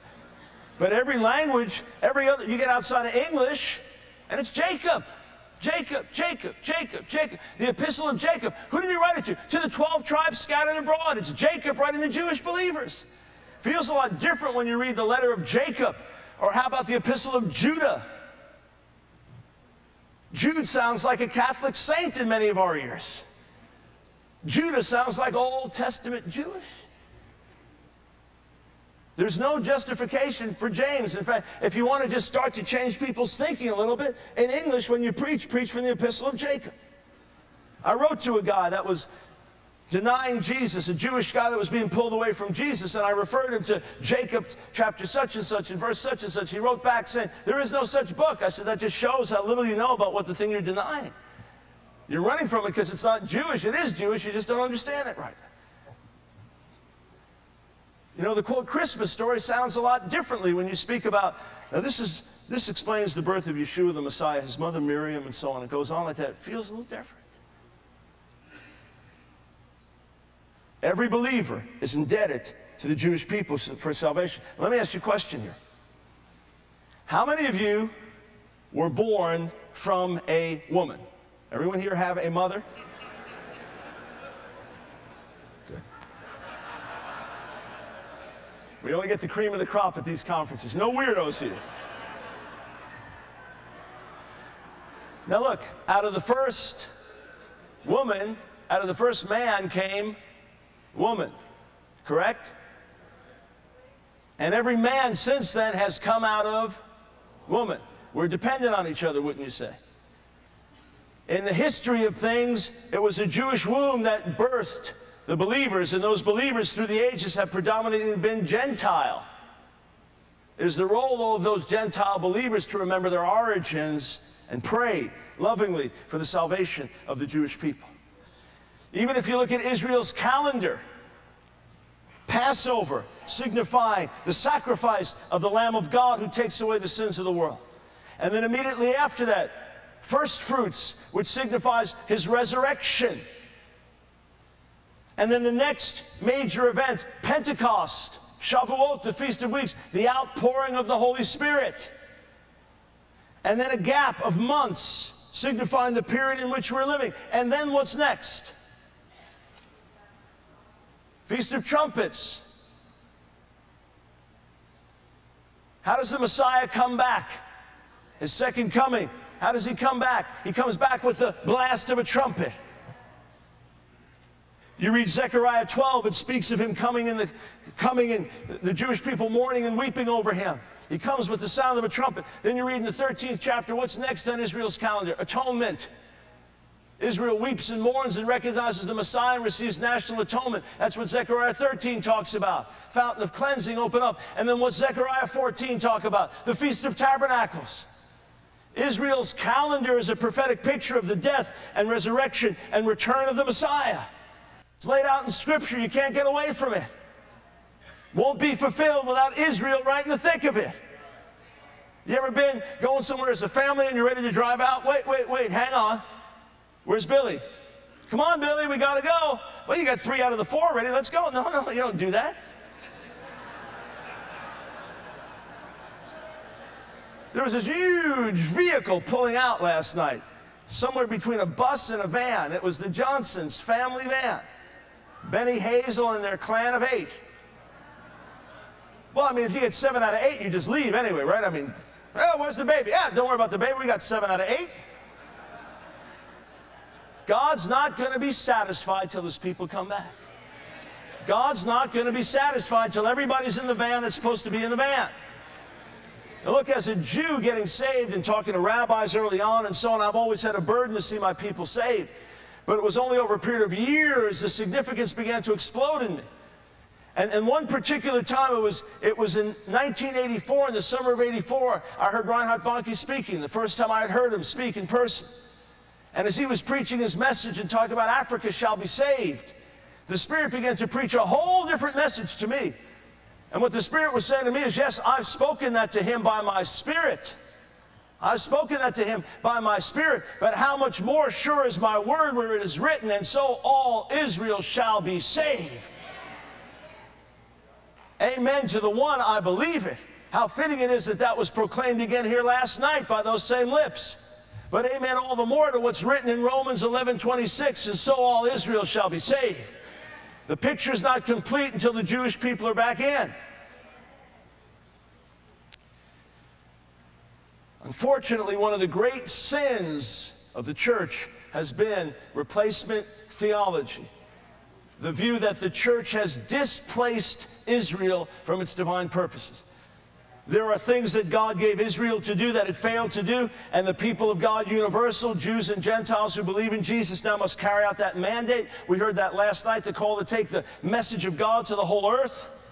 Israel was to be a light to the nations. As a nation, it failed, but through the Messiah, it's realized. But the church has not displaced and replaced Israel. Hear me. Please hear me. I want you to understand this. Then we're going to look at Scripture. As I have studied this issue carefully and looked at it from different angles and had to wrestle with it and agonize over it, there is no question that the major thing that opened the door to anti-Semitism and Jew hatred in the church through the centuries is the theology that the church displaced Israel. And it's the very theology that Paul warned about in Romans 11. And interestingly, the very thing that Reinhard Bonnke spoke about, when he said Paul gave a warning, I went right to Romans 11:22. I knew where he was going. We'll come to it in a minute. The church has not replaced Israel. The church is the Messiah's body, consisting of redeemed Jews and Gentiles. From Korea, from Canada, from Italy, from Kenya, from around the world, a people from every tribe and nation, brought in to one body, one family, the people of God, the called out ones, the church, the body of the Messiah. Yet Israel, as a people, retains its peoplehood. It remains under judgment, but remains under covenant promise, so when repentance comes, they'll be grafted back in. It has nothing to do with who's right and wrong in the political scene on a daily basis. It doesn't mean that Jews are especially righteous through our history. We've often been especially stiff-necked. It has to do with the covenant of God. And I want you to understand this. If the church has replaced Israel because of Israel's disobedience, then God might just as well replace the church one day. Maybe the Muslims are right. You know, there's the Old Testament, New Testament, then there's the Quran, and that's the seal of it all. We say, no, no, no, no, no, because God has made unconditional promises to the church. He's made unconditional promises to Israel. Just listen to a few of them. You actually got them in your notes. It's a miracle. You have no idea how much Steve Hill and my staff harassed me to produce notes for a conference. Jeremiah chapter 30, verse 11, I am with you and will save you, declares the Lord. Though I completely destroy all the nations among which I scatter you, I will not completely destroy you. I will discipline you, but only with justice. I will not let you go entirely unpunished. Jeremiah 31:10, hear the words of the Lord, O nations. Proclaim it in distant coastlands. He who scattered Israel will gather them and will watch over his flock like a shepherd. He who scattered who? Israel. Jewish people in disobedience and sin. Scattered to the nations. Who's the promise to? Those who are scattered. What will God do? Bring them back. Even as it says in Ezekiel 36, he'll bring them back in their unbelief, just as we've seen in this century. And there in the land have mercy on them. Look in Jeremiah 31, beginning in verse 35. The new covenant promise was given in verses 31 to 34. Bear in mind, this is not a new covenant to the Gentiles because the Gentiles never had a covenant. This is a new covenant with the house of Israel and Judah that the Gentiles get to join in on. You know what it's like? I invite you over to my house to have dinner with me, and while I'm going out of the room to bring the food in, you take up all the chairs and say, you're not welcome here anymore, buddy. I cooked the food, I prepared it, I sat you down at my table. We don't need you anymore. So God gave a promise of a new covenant, but it's almost as if the Holy Spirit was anticipating that people would take it wrong and say, well, if there's a new covenant, maybe that means that there's an entirely new people and God's done with the old people. He doesn't want anything to do with them anymore. They're cursed, they're rejected, they're just going to suffer, period, end of subject. It's almost as if the Holy Spirit anticipates this, and right after the new covenant promise, beginning in verse 35, this is what the Lord says, He who appoints the sun to shine by day, who decrees the moon and stars to shine by night, who stirs up the sea so that its waves roar, the Lord Almighty is His name. Only if these decrees vanish from my sight, declares the Lord, will the descendants of Israel ever cease to be a nation before me. I would say that's clear. Let me ask you a question. Did you notice that there was still sun shining today? Was there a moon, stars last night? Is there still a sea with waves? If that's the case, then God has not replaced Israel. But what if Israel sins real bad? This is what the Lord says, only if the heavens above can be measured and the foundations of the earth below be searched out, will I reject all the descendants of Israel because of all they have done, declares the Lord. And if God changes the identity of Israel here, then He's a fork-tongued God. It's like if I say to you, Mr. Jones, I promise I'm going to be faithful to you and your descendants and provide for them no matter what they do. And then the next generation comes along, I don't like them, so I call someone else and say, your name is now Mr. Jones. I'm going to be faithful to you. You get thrown in jail for that kind of junk. And yet we put that on God. Look in Jeremiah 33. Verses, well, we'll just jump to the end. Start in verse 23. The word of the Lord came to Jeremiah. Have you noticed that these people are saying the Lord has rejected the two kingdoms He chose? So they despise my people and no longer regard them as a nation. This is what the Lord says, if I have not established my covenant with day and night and the fixed laws of heaven and earth, then I will reject the descendants of Jacob and David my servant, and will not choose one of his descendants to rule over the descendants of Abraham, Isaac, and Jacob, for I will restore their fortunes and have compassion on them. Go over with me back to Romans 9. Normally in these day sessions, in the pastors' conferences, instead of teaching, God normally gives me a message, a burning prophetic word for the hour. I do more preaching than teaching at these pastors' conferences, but it's clear God wants me to lay these foundations to make sure that we understand. We heard last night that if you just have praying without preaching, you're handicapped. I'm not going to try to duplicate the moves.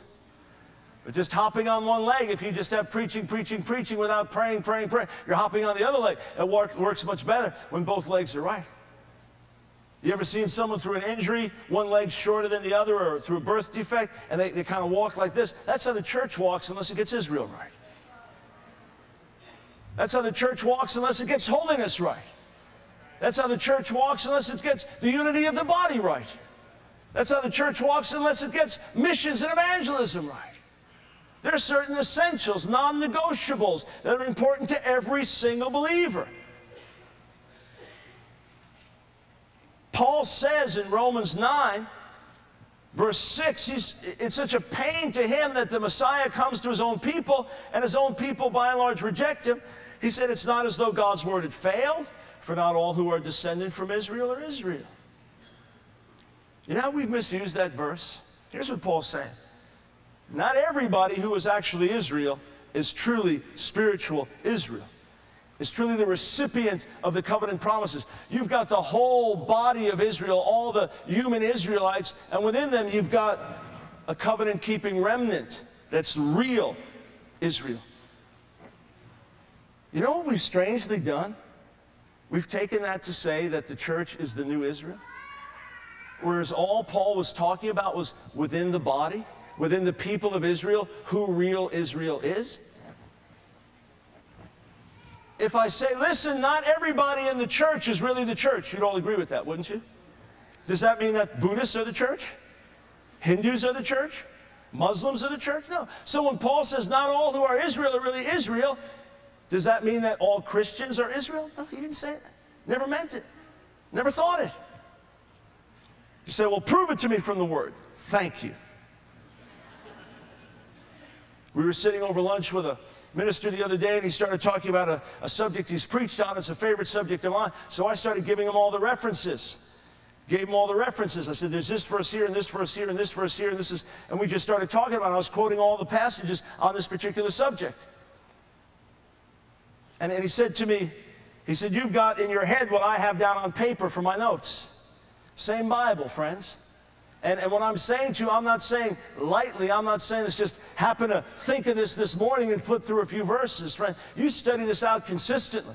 You go through all the references that we've listed in our other books. You go through verse after verse after verse after verse. This is not a negotiable matter. Who's Paul talking about? He makes this point about there's a spiritual Israel. There's a people of God within the nation as a whole. But now look at what he keeps saying. Romans 9:27. Isaiah cries out concerning who? Israel. Though the number of the Israelites be like the sand by the sea, only the remnant will be saved. He's talking about Israel as a nation, as a people, as a whole. Only remnant will be saved. Romans 9:31. Israel, who pursue the law of righteousness, has not obtained the righteousness that comes by faith. Who has not obtained it? Israel. Which Israel? Israel as a whole. He refers to them in Romans 10:1. Brothers, my heart's desire and prayer to God for them, for the Israelites, is that they may be saved. Who's he talking about? Unsaved Israel. Romans 10:16. But not all the Israelites accepted the good news. Who? The unsaved, the non-believing. Romans 10:19-21. I ask again, did not Israel understand? Which Israel? Unsaved, non-believing Israel. Speaking of them, Boldly, Isaiah says in the 29th verse, I was found by those who did not seek me, meaning the Gentiles. Verse 21, but concerning Israel, he says, all day long I've held up my hands to a disobedient and obstinate people. Who does he mean by Israel? Unsaved, non-believing. Romans 11, 1 and 2. I asked then, did God reject his people? By no means. I'm an Israelite myself, a descendant of Abraham from the tribe of Benjamin. I'm one of them, and yet God had mercy on me. Romans 11, 7. What then Israel sought so earnestly, it did not obtain, but the elect did. He's speaking of Israel as a nation, as a whole, and out of that, only the elect. Romans 11, 11. Again I ask, did they stumble so as to fall beyond recovery? Not at all. Verse we'll come back to. Romans 11:25, I do not want you to be ignorant of this mystery, brothers, so that you may not be conceited. Israel has experienced a hardening in part until the full number of the Gentiles has come in. And so all Israel will be saved. Which Israel? The Israel that has been in rebellion. The Israel that has been rejected. The Israel that has been hardened in part. That Israel will be saved.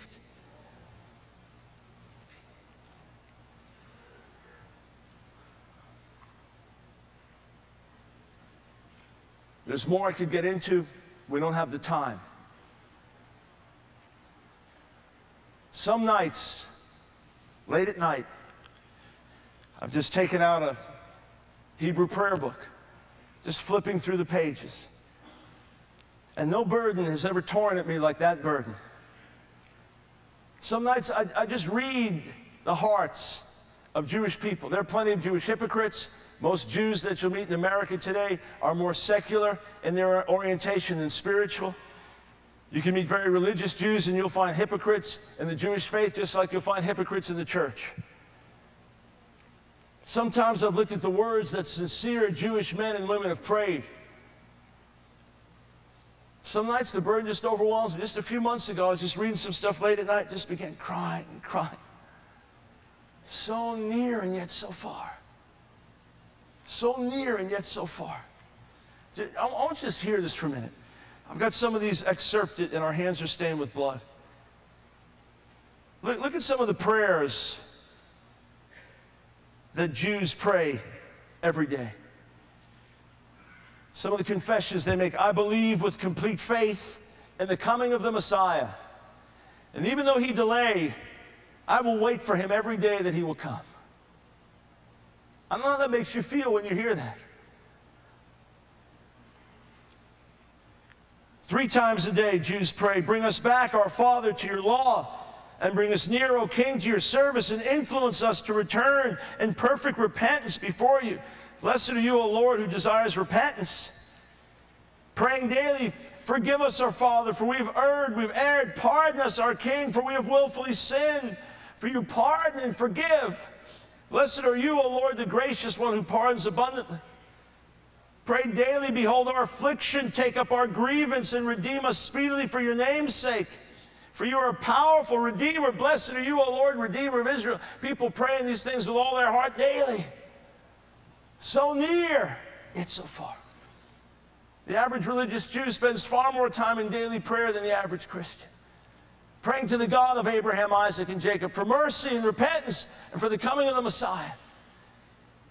You gave me permission to be honest. Let me tell you plainly that along with the hardness of the heart that's come on us as a people for rejecting our Messiah, I want you to know that next to that, the greatest thing that has kept Jews away from Jesus has been the testimony of the so-called church.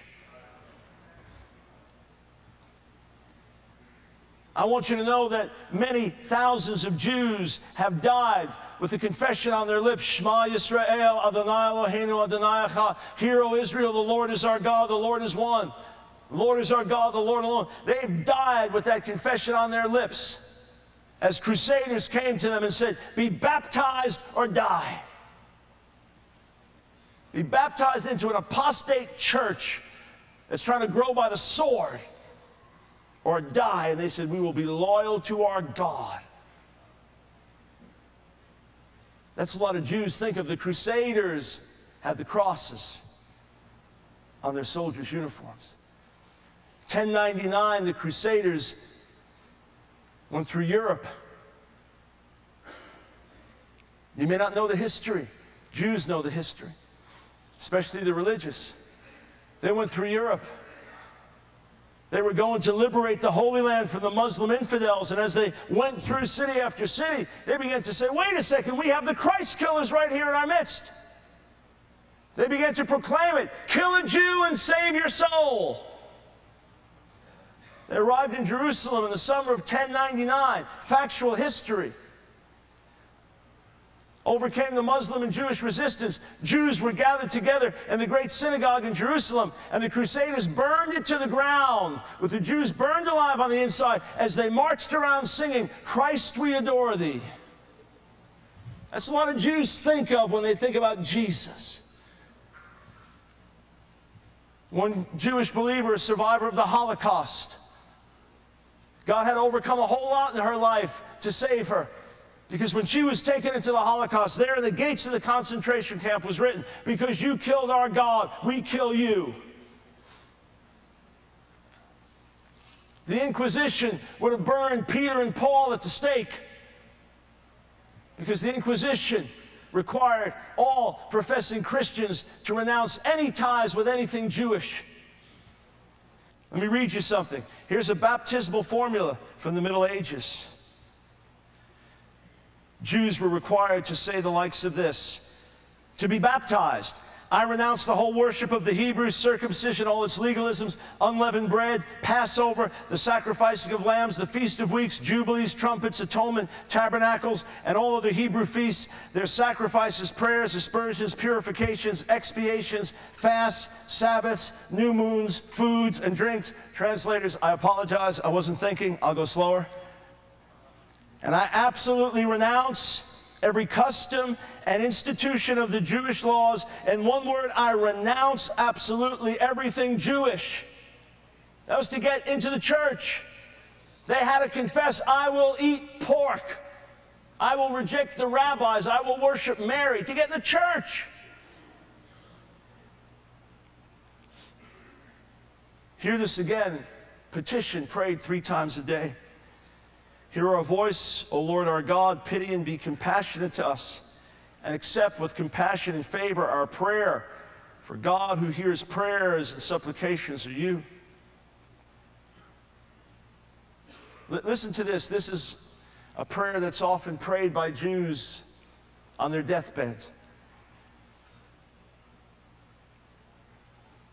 I'll just jump in partway through.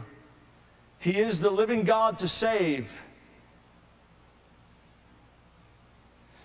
My rock while sorrow's toils endure, my banner and my stronghold sure.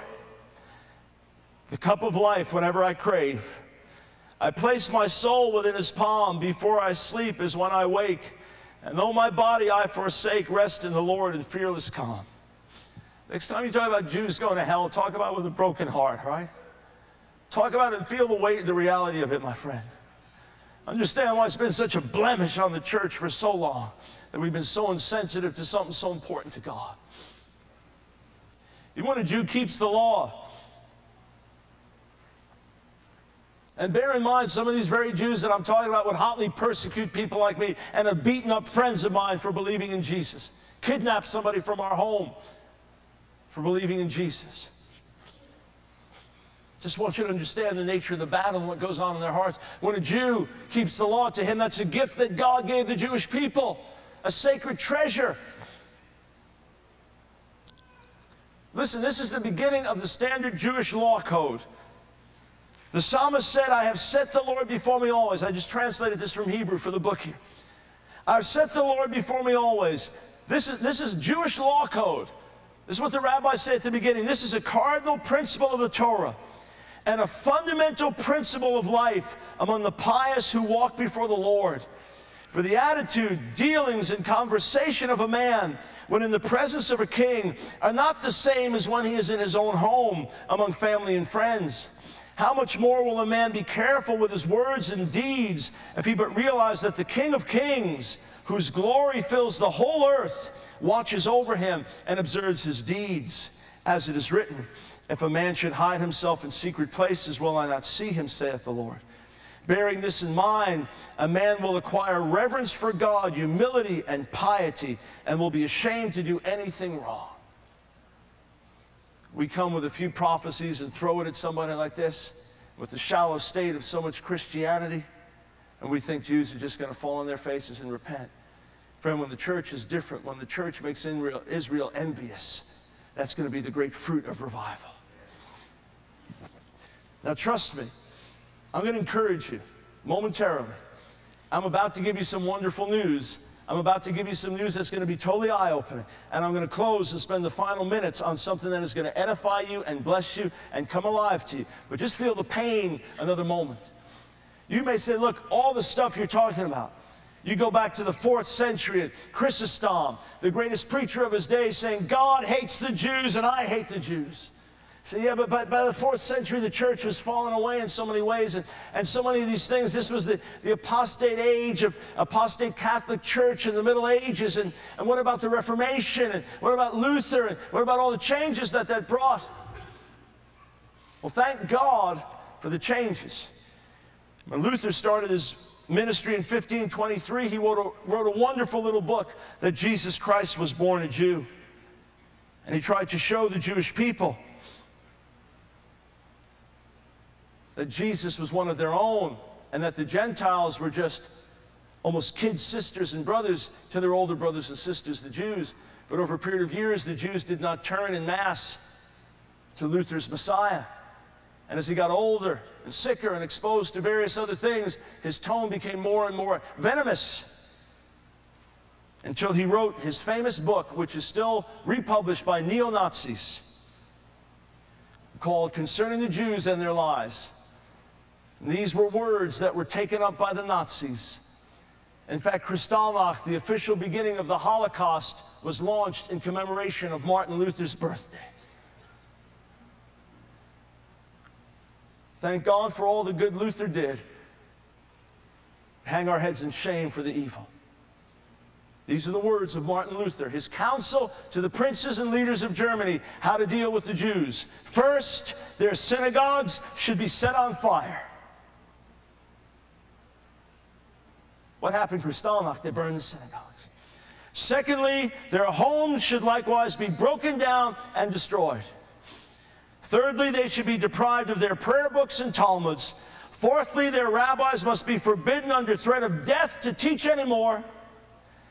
Fifthly, passport and traveling privileges should be absolutely forbidden to the Jews. Sixthly, they ought to be stopped from charging interest on loans. Seventhly, let the young and strong Jews and Jewesses be given the flail, the axe, the hoe, the spade, the distaff, and spindle, and let them earn their bread by the sweat of their noses. We ought to drive the rascally lazy bones out of our system, therefore, away with them. To some up, dear princes and nobles who have Jews in your domains, if this advice of mine does not suit you, then find a better one, so that you and we may all be free of this insufferable, devilish burden, the Jews. That's what can be translated. The more vulgar things, the more profane, cannot even be translated and spoken from a Christian pulpit.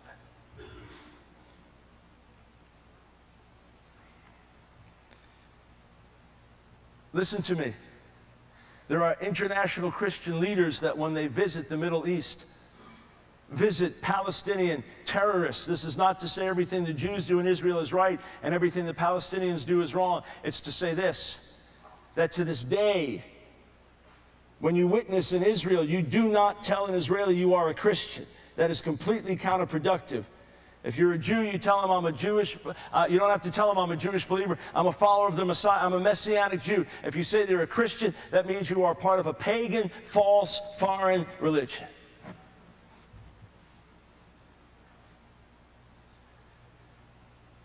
Let me encourage you, though.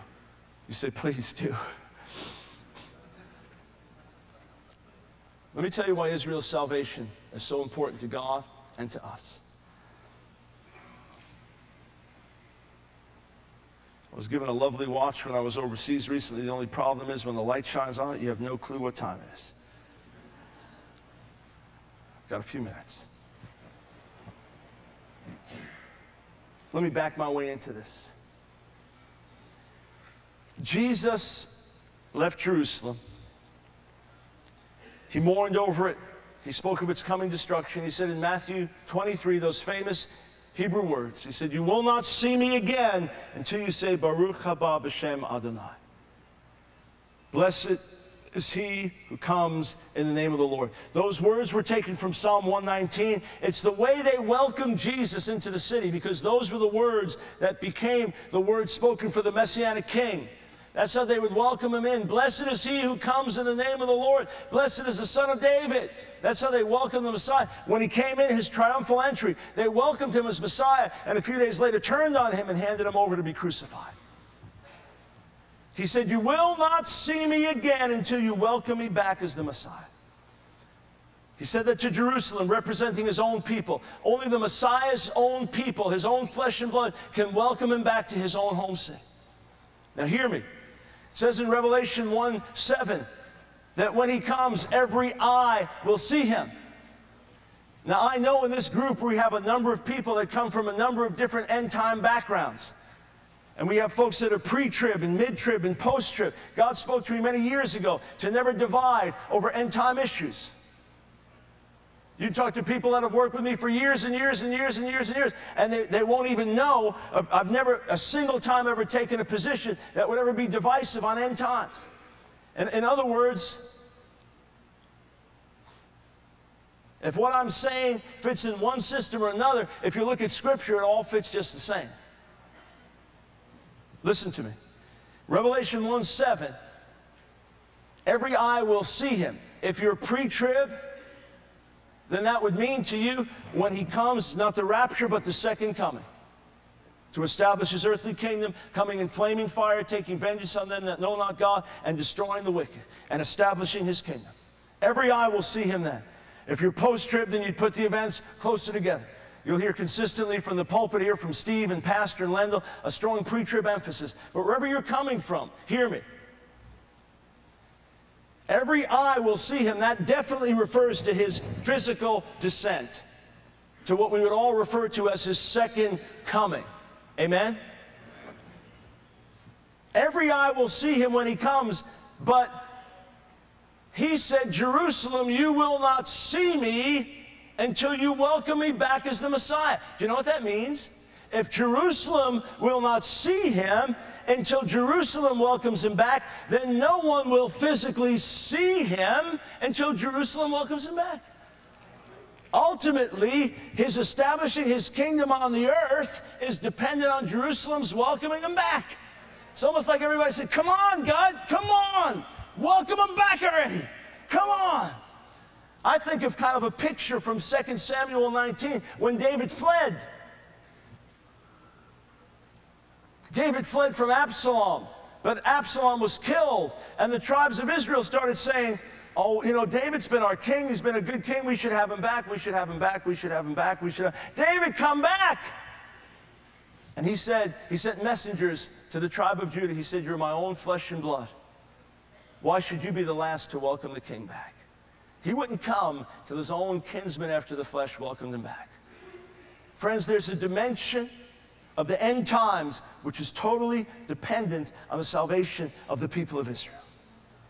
For everything to finalize, even if you have a theology that says, well, we're out of here, what do we have to think about? God's end times are important to all believers right to the end. The fulfillment of his purposes is important to all of us to the end. Jesus is saying, it's wonderful that all the nations of the world are asking me to come back. In fact, when you say Maranatha, you're not praying Greek words, you're praying Aramaic words, because they were prayed by Jews. Maranatha, our Lord, come. It's Aramaic. Our Lord, come. He's saying, well, it's nice everybody's asking me to come back, but what about my own people? Who else is going to welcome me back to the city of Jerusalem? Now, I want you to hear something. Look at this in Romans 11. Romans 11. Verse 11. Again I ask, did they stumble so as to fall beyond recovery? Not at all. Be nice to hang that up in every church that believes to the contrary around the world. Not at all. You know, Jesus was telling his disciples,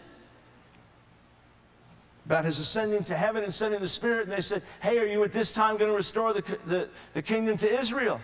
You're going to restore the kingdom to Israel? They said, you jerks, you fools, you stupid idiots, I'm through with Israel. Never going to restore the kingdom to Israel. Why'd you ask such a stupid question? Is that what he said? He said, no, it's not for you to know the times and seasons. Good question, fair enough. It's not for you to know the times and the seasons. You receive power when the Holy Spirit comes, and you'll be my witnesses, Jerusalem, Judea, Samaria, the ends of the earth. That's what you got to concentrate on. I'll take care of the other things. He didn't say, you stupid fools. I'm not going to restore the kingdom to Israel. That's just none of your business. You concentrate on this. But look at this. This is an overwhelming truth here. Rather, because of their transgression, they didn't fall beyond recovery. Rather, because of their transgression, salvation has come to the Gentiles to make Israel envious.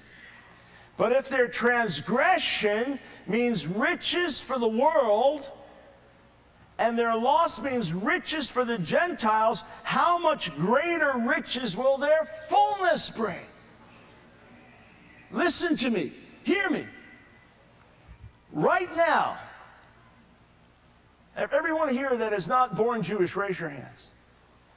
All of you are saved because Israel got it wrong. I mean, that's what he's saying. That Israel's transgression has brought salvation and life to the Gentiles. Gentiles not a dirty word, it's the nations. You read Romans 9, 10, 11. Paul's I'm talking to you Gentiles about Israel. I'm talking to you Gentiles about Israel. You people from all the nations, talking to you about my people Israel. Now hear this. Right now, blind eyes are being opened. Cripples are walking. Atheists are being converted. Terrorists are being converted. Prostitutes are being converted. Buddhists, Hindus, Muslims are being converted because Israel got it wrong.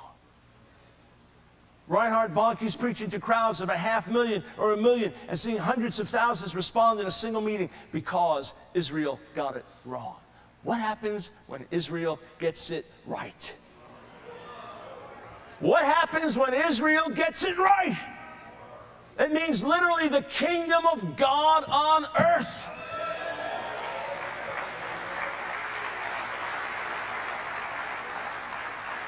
Now look, I'm talking to you Gentiles. It's not a bad word here. I'm talking to you Gentiles, and as much as I'm the apostle to the Gentiles, I make much of my ministry in the hope that I may somehow arouse my own people to envy and save some of them. For if their rejection is the reconciliation of the world, what will their acceptance be but life from the dead? I like to look at it like this. Here's a big Texas evangelist. Gets to heaven kind of walking back and forth. His cowboy boots, cowboy hat. Comes up to a little Jewish believer.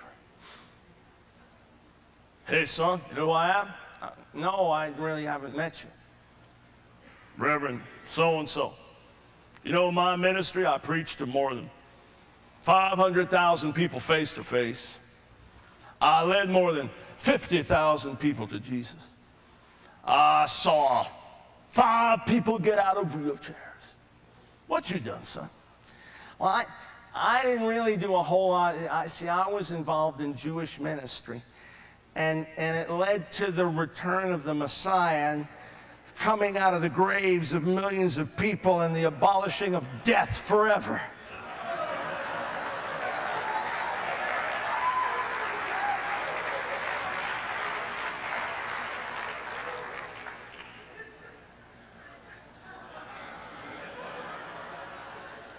It's the ultimate battleground.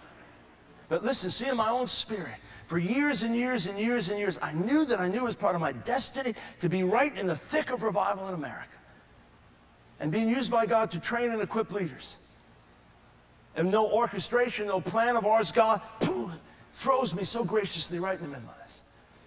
And then there was a vision in my heart for years, but I never associated the two, that I'd be allowed by God to raise up a school that would have an impact on a generation.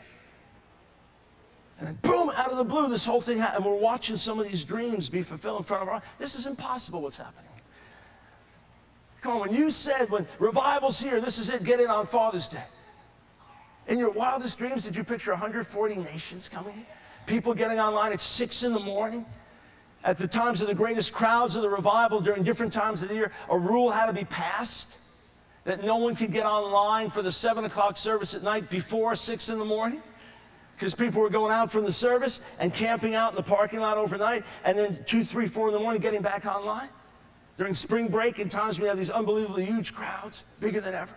Who would have dreamed that? It's impossible, it's crazy. And yet it happened. Who would have believed a school would be born like this? In 2 years, have over 1,000 full-time students. Less than 3 years, have workers on their way to 15 nations. Who would have dreamed of it? Yet it's happening.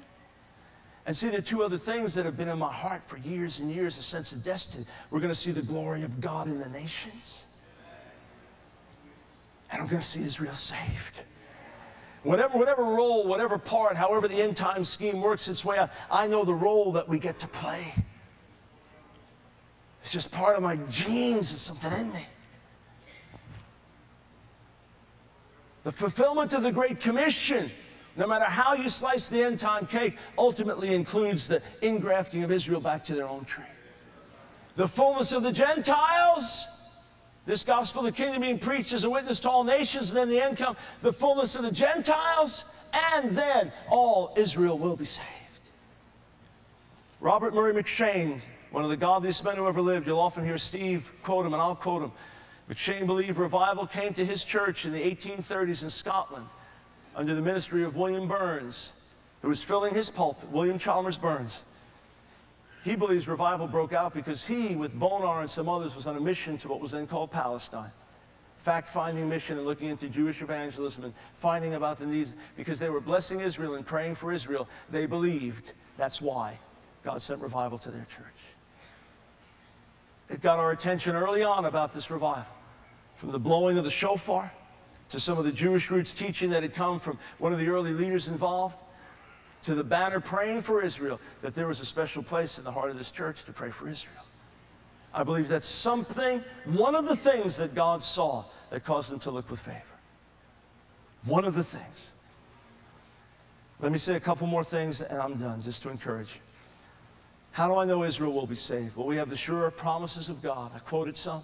Has the judgment been real? Yeah, it's been real. Has it been intense? Yeah, it's been intense. Has Israel suffered in a unique way, differently than any other people? Yeah. Is God going to fulfill his word to regather and save? Yeah. Just as real as the smiting was, that's how real the healing is going to be. Think of how glorious the healing is going to be. Think of how deep the repentance is going to be. Israel has not stumbled beyond the point of recovery. Even the New Jerusalem, it's not called the New Rome or the New Pensacola or the New Tulsa or the New Seoul. It's called the New Jerusalem. And you know, all the gates have the names of the 12 tribes of Israel. Did you know that? Each of the gates, the names of the 12 tribes, and the foundations, the names of the 12 Jewish apostles. That's not going to end with those people as a nation cast away and forsaken and their names inscribed. Picture there on the names of the gates, Judas Iscariot, Adolf Hitler. I mean, picture that. No, it's got the names of the 12 tribes because that's going to be specially a place for Israel. And see, as I've been around the world, what I've seen is the exact opposite of the history of anti-Semitism. And I'm going to close here. I've seen the exact opposite. We were in Kenya in 1989. We ran into a guy, and there he was with a big backpack on his back, filled with tapes. His name was Shadrach. What's in your backpack? He meets me. I'm there with two other believers. We're all Jews. First time he's ever met a Jew in his life. And yet all of his tapes in his backpack are why the church must pray for the salvation of the Jewish people. He said, it's my burden to get this to all Christians in Kenya. First time he'd ever met a Jew was when we were there. I was in India, my first trip. We went to someone's home. They were wealthier. They had running water in their home. It's a nicer home for the area where we were in India. 3 out of the 5 of us that were there were Jewish on our team. The wife could not sleep all night because of her special guest. The husband greets us at the door and says, you are the second Jew to come to my home. The first was Jesus Christ.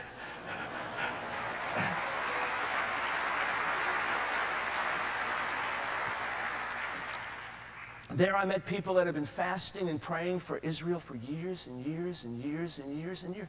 I ran into it around the world. Ran into a pastor in Italy. He says to me, He says, there's not a single church service we have where we don't pray for Israel. He said, and there's not a single meal in my home where we don't pray for Israel. And there's not a single time I bow my knees in secret prayer that I don't pray for Israel. I don't know if he'd met any Jews before. I was at a prayer meeting in Korea one time with dear Korean brothers and sisters soaking the carpet with tears for Israel. And one young lady from Malaysia that had come from a tribal region, in her early 20s, a believer, she was weeping and sobbing for Jews, and afterwards she said in broken English, we don't know much about the Jews, we just know we love them. Where did that come from? The Holy Spirit. I met rednecks that got saved and said, I don't understand it, but the moment I got saved, I love the Jews. That's a miracle. It's a miracle.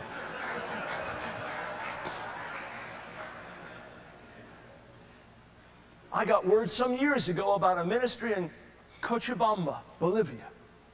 Not the most populated city in the world, a city most of us never heard of.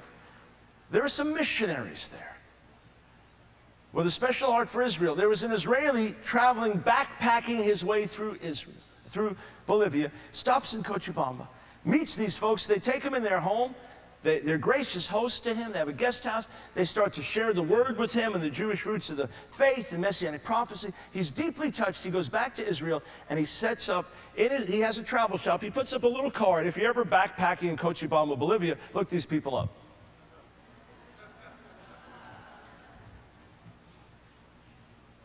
Do you know in the next 10 years, more than 4,000 Israelis came through their house and heard the gospel? See, God's doing something. God's doing something. And I just want to leave you this picture. Hear my appeal. Hear my appeal. As you have a heart for the Great Commission, don't forget Israel. Oh, don't go on some tour there and think you're going to save everybody when you go on some tour. Forget it. Israel's bracing itself now for the Jerusalem syndrome. In the year 2000, they're expecting up to 40,000 people to lose their minds and claim that they are the Messiah or the Antichrist or Elijah or something. They're bracing themselves. But if you can catch the burden and pray, friend, if you could catch the burden and intercede, if you could allow God to break his heart with the things that break your heart, and if you could be determined that you want to make Israel envious through the power of the Spirit, through life in the Messiah, through forgiveness of sins, it's time for Jewish harvest. More Jews are being saved now than any time since the first century. But the battle is great. I'll leave you with this picture. 11 years ago, we were doing an outreach, a Jewish outreach in Cleveland. On a Friday night and a Saturday night, there was a Messianic Jewish group that ministered in music, and then I followed and preached. And the first night, we had almost no religious Jews there because it was the Sabbath, although I did talk to some very late till our feet got frozen cold. The next night, though, because it was after Sabbath, a large group came and stood in the back, long beards and everything, stood in the back. And I preached my message, began to minister to people, pray for people. They were just kind of watching. The service ended, and I knew this could be dangerous, but I had to do it. I went right in the middle of the crowd and started to talk to them, and it got real intense, face to face. And they started challenging me. Come on, you're a Jew.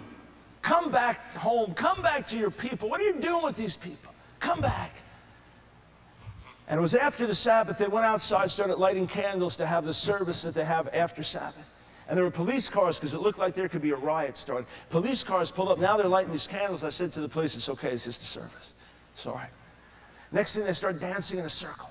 Dancing in a circle. They said, come on, you're a Jew. Join us. Dance with us. I said, all right. And I got right in the circle. And I got in the middle of the circle, and I grabbed one of their guys. I said, let's dance to God. And I was worn out. I had preached, I had ministered, but the supernatural energy hit me. And we started dancing, and they'd get worn out. I said, come on, where's your zeal for God? Come on. And another one would join in, and we'd start dancing arm in arm. And then you got to understand this is Jewish ministry, and I'm supposed to be this scholar who knows these things. So they start challenging me. What's the interpretation of this verse and this one? What did this rabbi say about this? When was this one born? And I'm giving them all the information, all the facts back. You know, we're having it out in the middle of this. Well, finally the crowd disperses. And they start walking back and forth and repeating the Hebrew prayer. Ani ma'amin be'emunat. I believe in perfect faith in the coming of the Messiah. And they start looking to the sky, crying this out, I believe in the coming of the Messiah. And I started yelling out, God, show them the Messiah.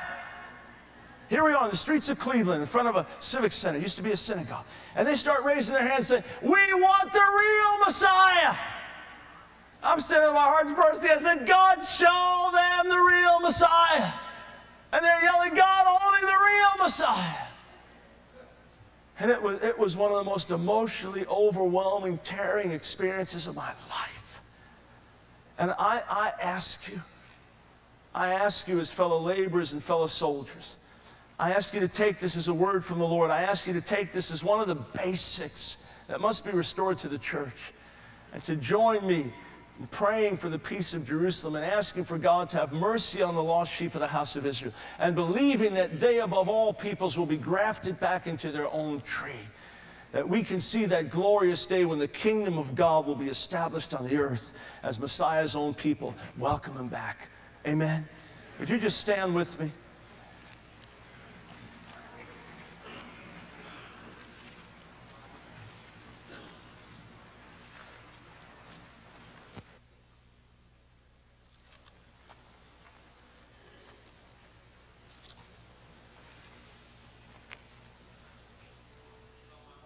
Asked Pastor to close, and he just confirmed that with me, so let me just get out of the way.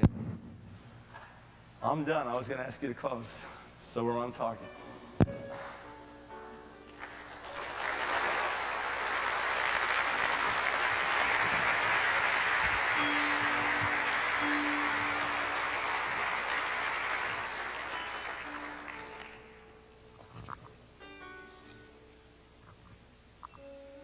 Look that way, please. Turn it around. The Peace of Jerusalem banner. Come on up. How many of you see things a little bit differently today? Wow.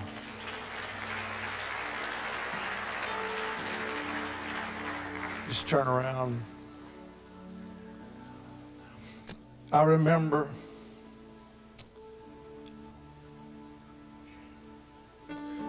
before revival broke out here in Brownsville,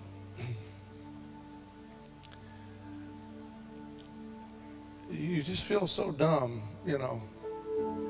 You just feel so dumb. You know that God has showed up, but you just feel so dumb.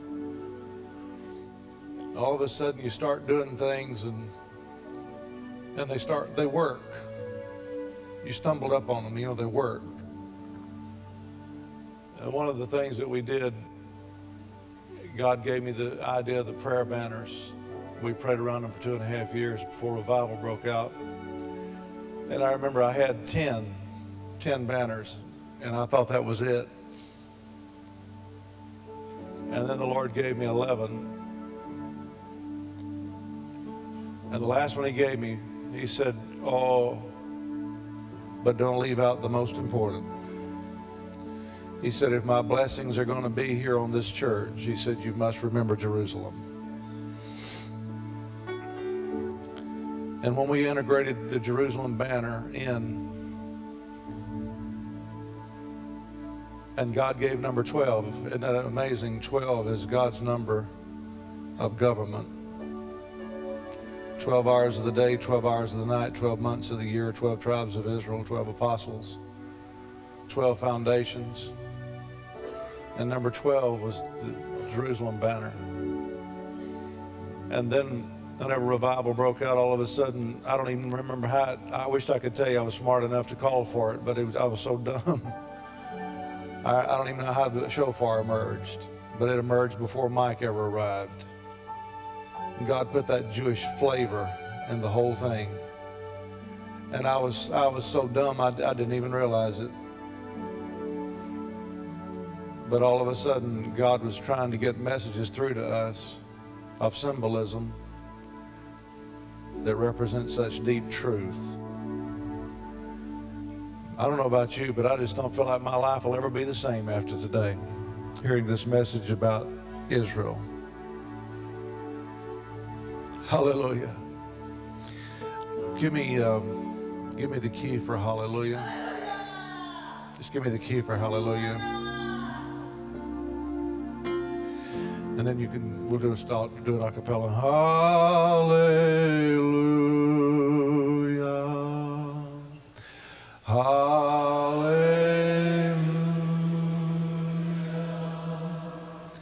Hallelujah. Come on, lift your voices, everybody. Man, I feel the Lord. Hallelujah. Come on, lift them up. Lift them up. Volume.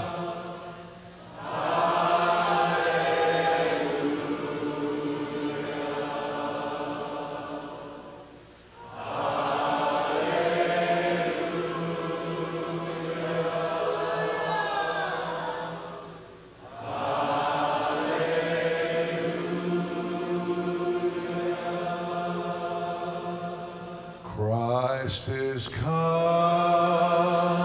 Come on, give me volume. Christ is coming.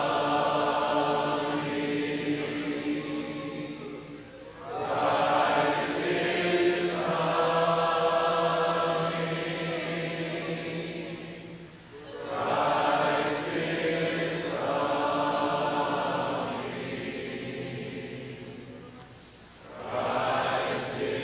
coming.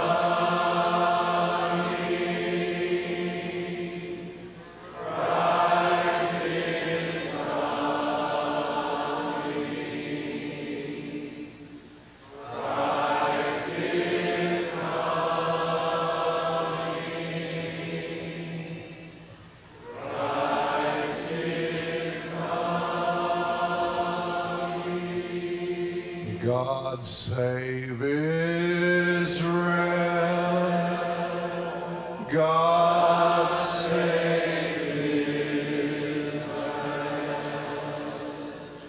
God save Israel. God save Jesus. Oh, Jesus. Come on, sing it. Make it your prayer. Cry it out. God save Israel. Oh, Jesus. God save. Oh, Jesus.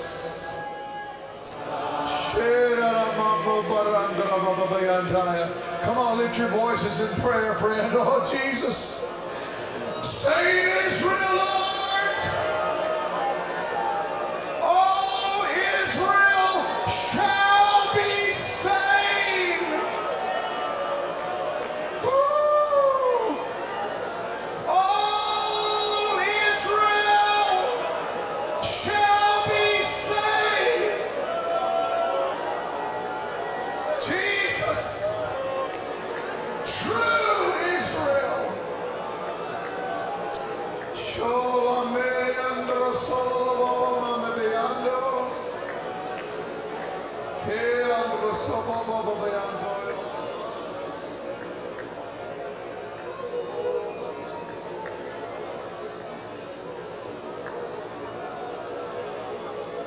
Jesus, Lord Jesus, save Israel, Lord. May the Holy Ghost fall on Israel.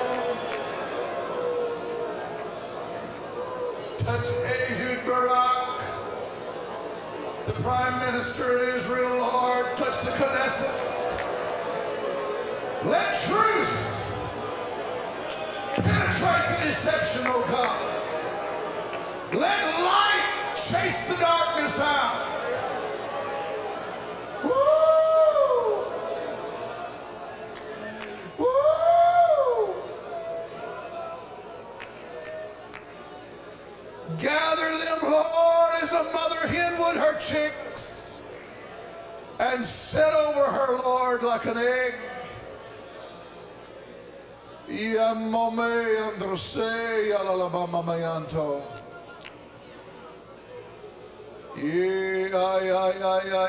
Mama androsolo lalabamayana. Ke ore serere be alalamame bebeato. Yelele ame ayana ayo yelele mama yanane. Shelele o mamolo merele o salale ame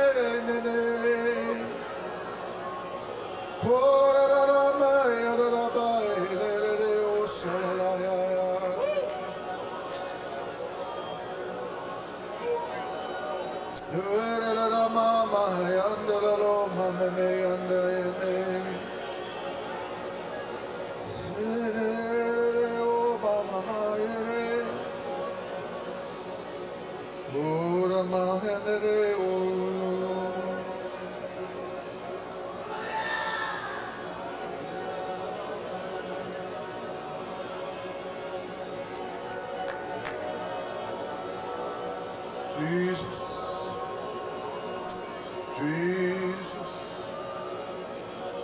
Yeshua,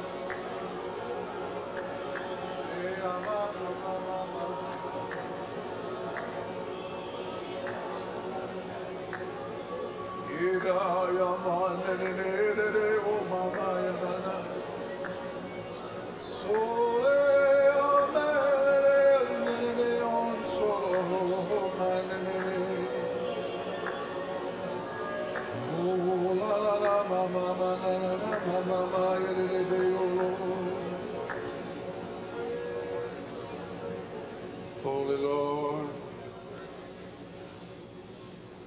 Holy Lord. I don't know about you, but I feel that we are on the edge of something. It feels like we have approached the edge. It's like we've come right up to a line of demarcation that has been a line in the sand for a long time. And prophetically speaking, it's like all of a sudden now here we are right at that line of demarcation. And it's like we're about to cross over that, and as we cross over it, it's just going to be such unexpected. I just sense it in my spirit that there's going to be a lot of trauma and a lot of judgments of God, but at the same time, God's going to use that and bring such glory. The judgment is going to break open like alabaster box. Ooh, shikia balo mama mayantaya. Ina na na na mamondre sere bibiato. Holy Ghost, Jesus, Jesus. Yalamanche amoya yedere amama yana na na maya. Yele mera amomo yolayane. Oh amele ayaya manere ne ne. Oh yedere amayane. Le le le le amo manana ya ne ne ne ne umama maya na.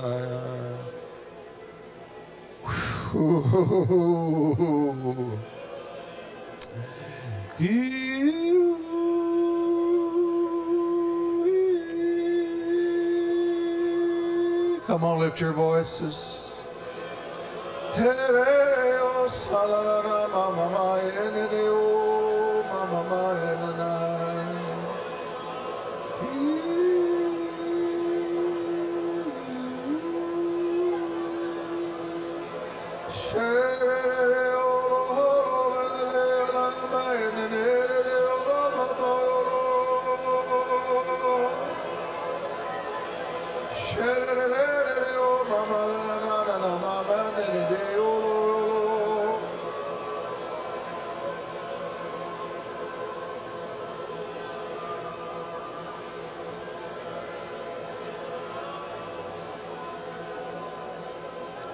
Bless you, Jesus. Bless you, Jesus.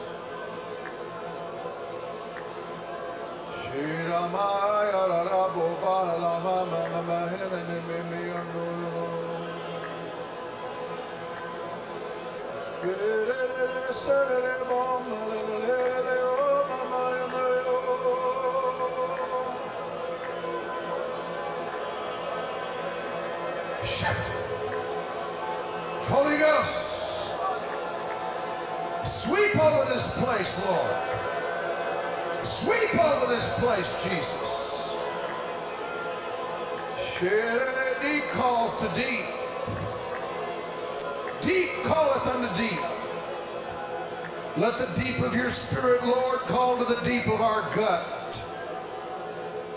Draw us to yourself, Jesus. Draw us to yourself, Jesus.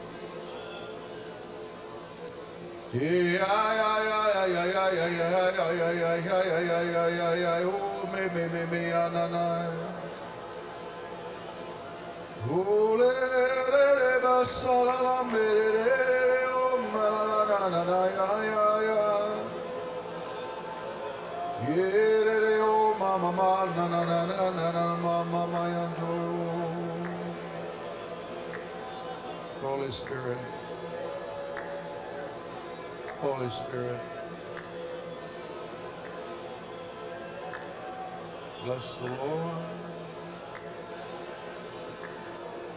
bless the Lord,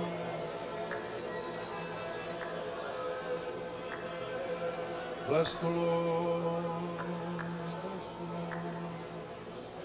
Hallelujah, hallelujah. Wow.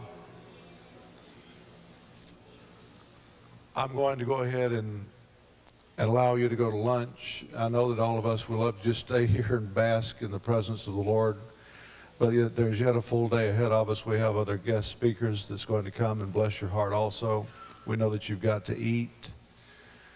But one last time before we go, if you enjoyed that message, would you let Mike Brown know that?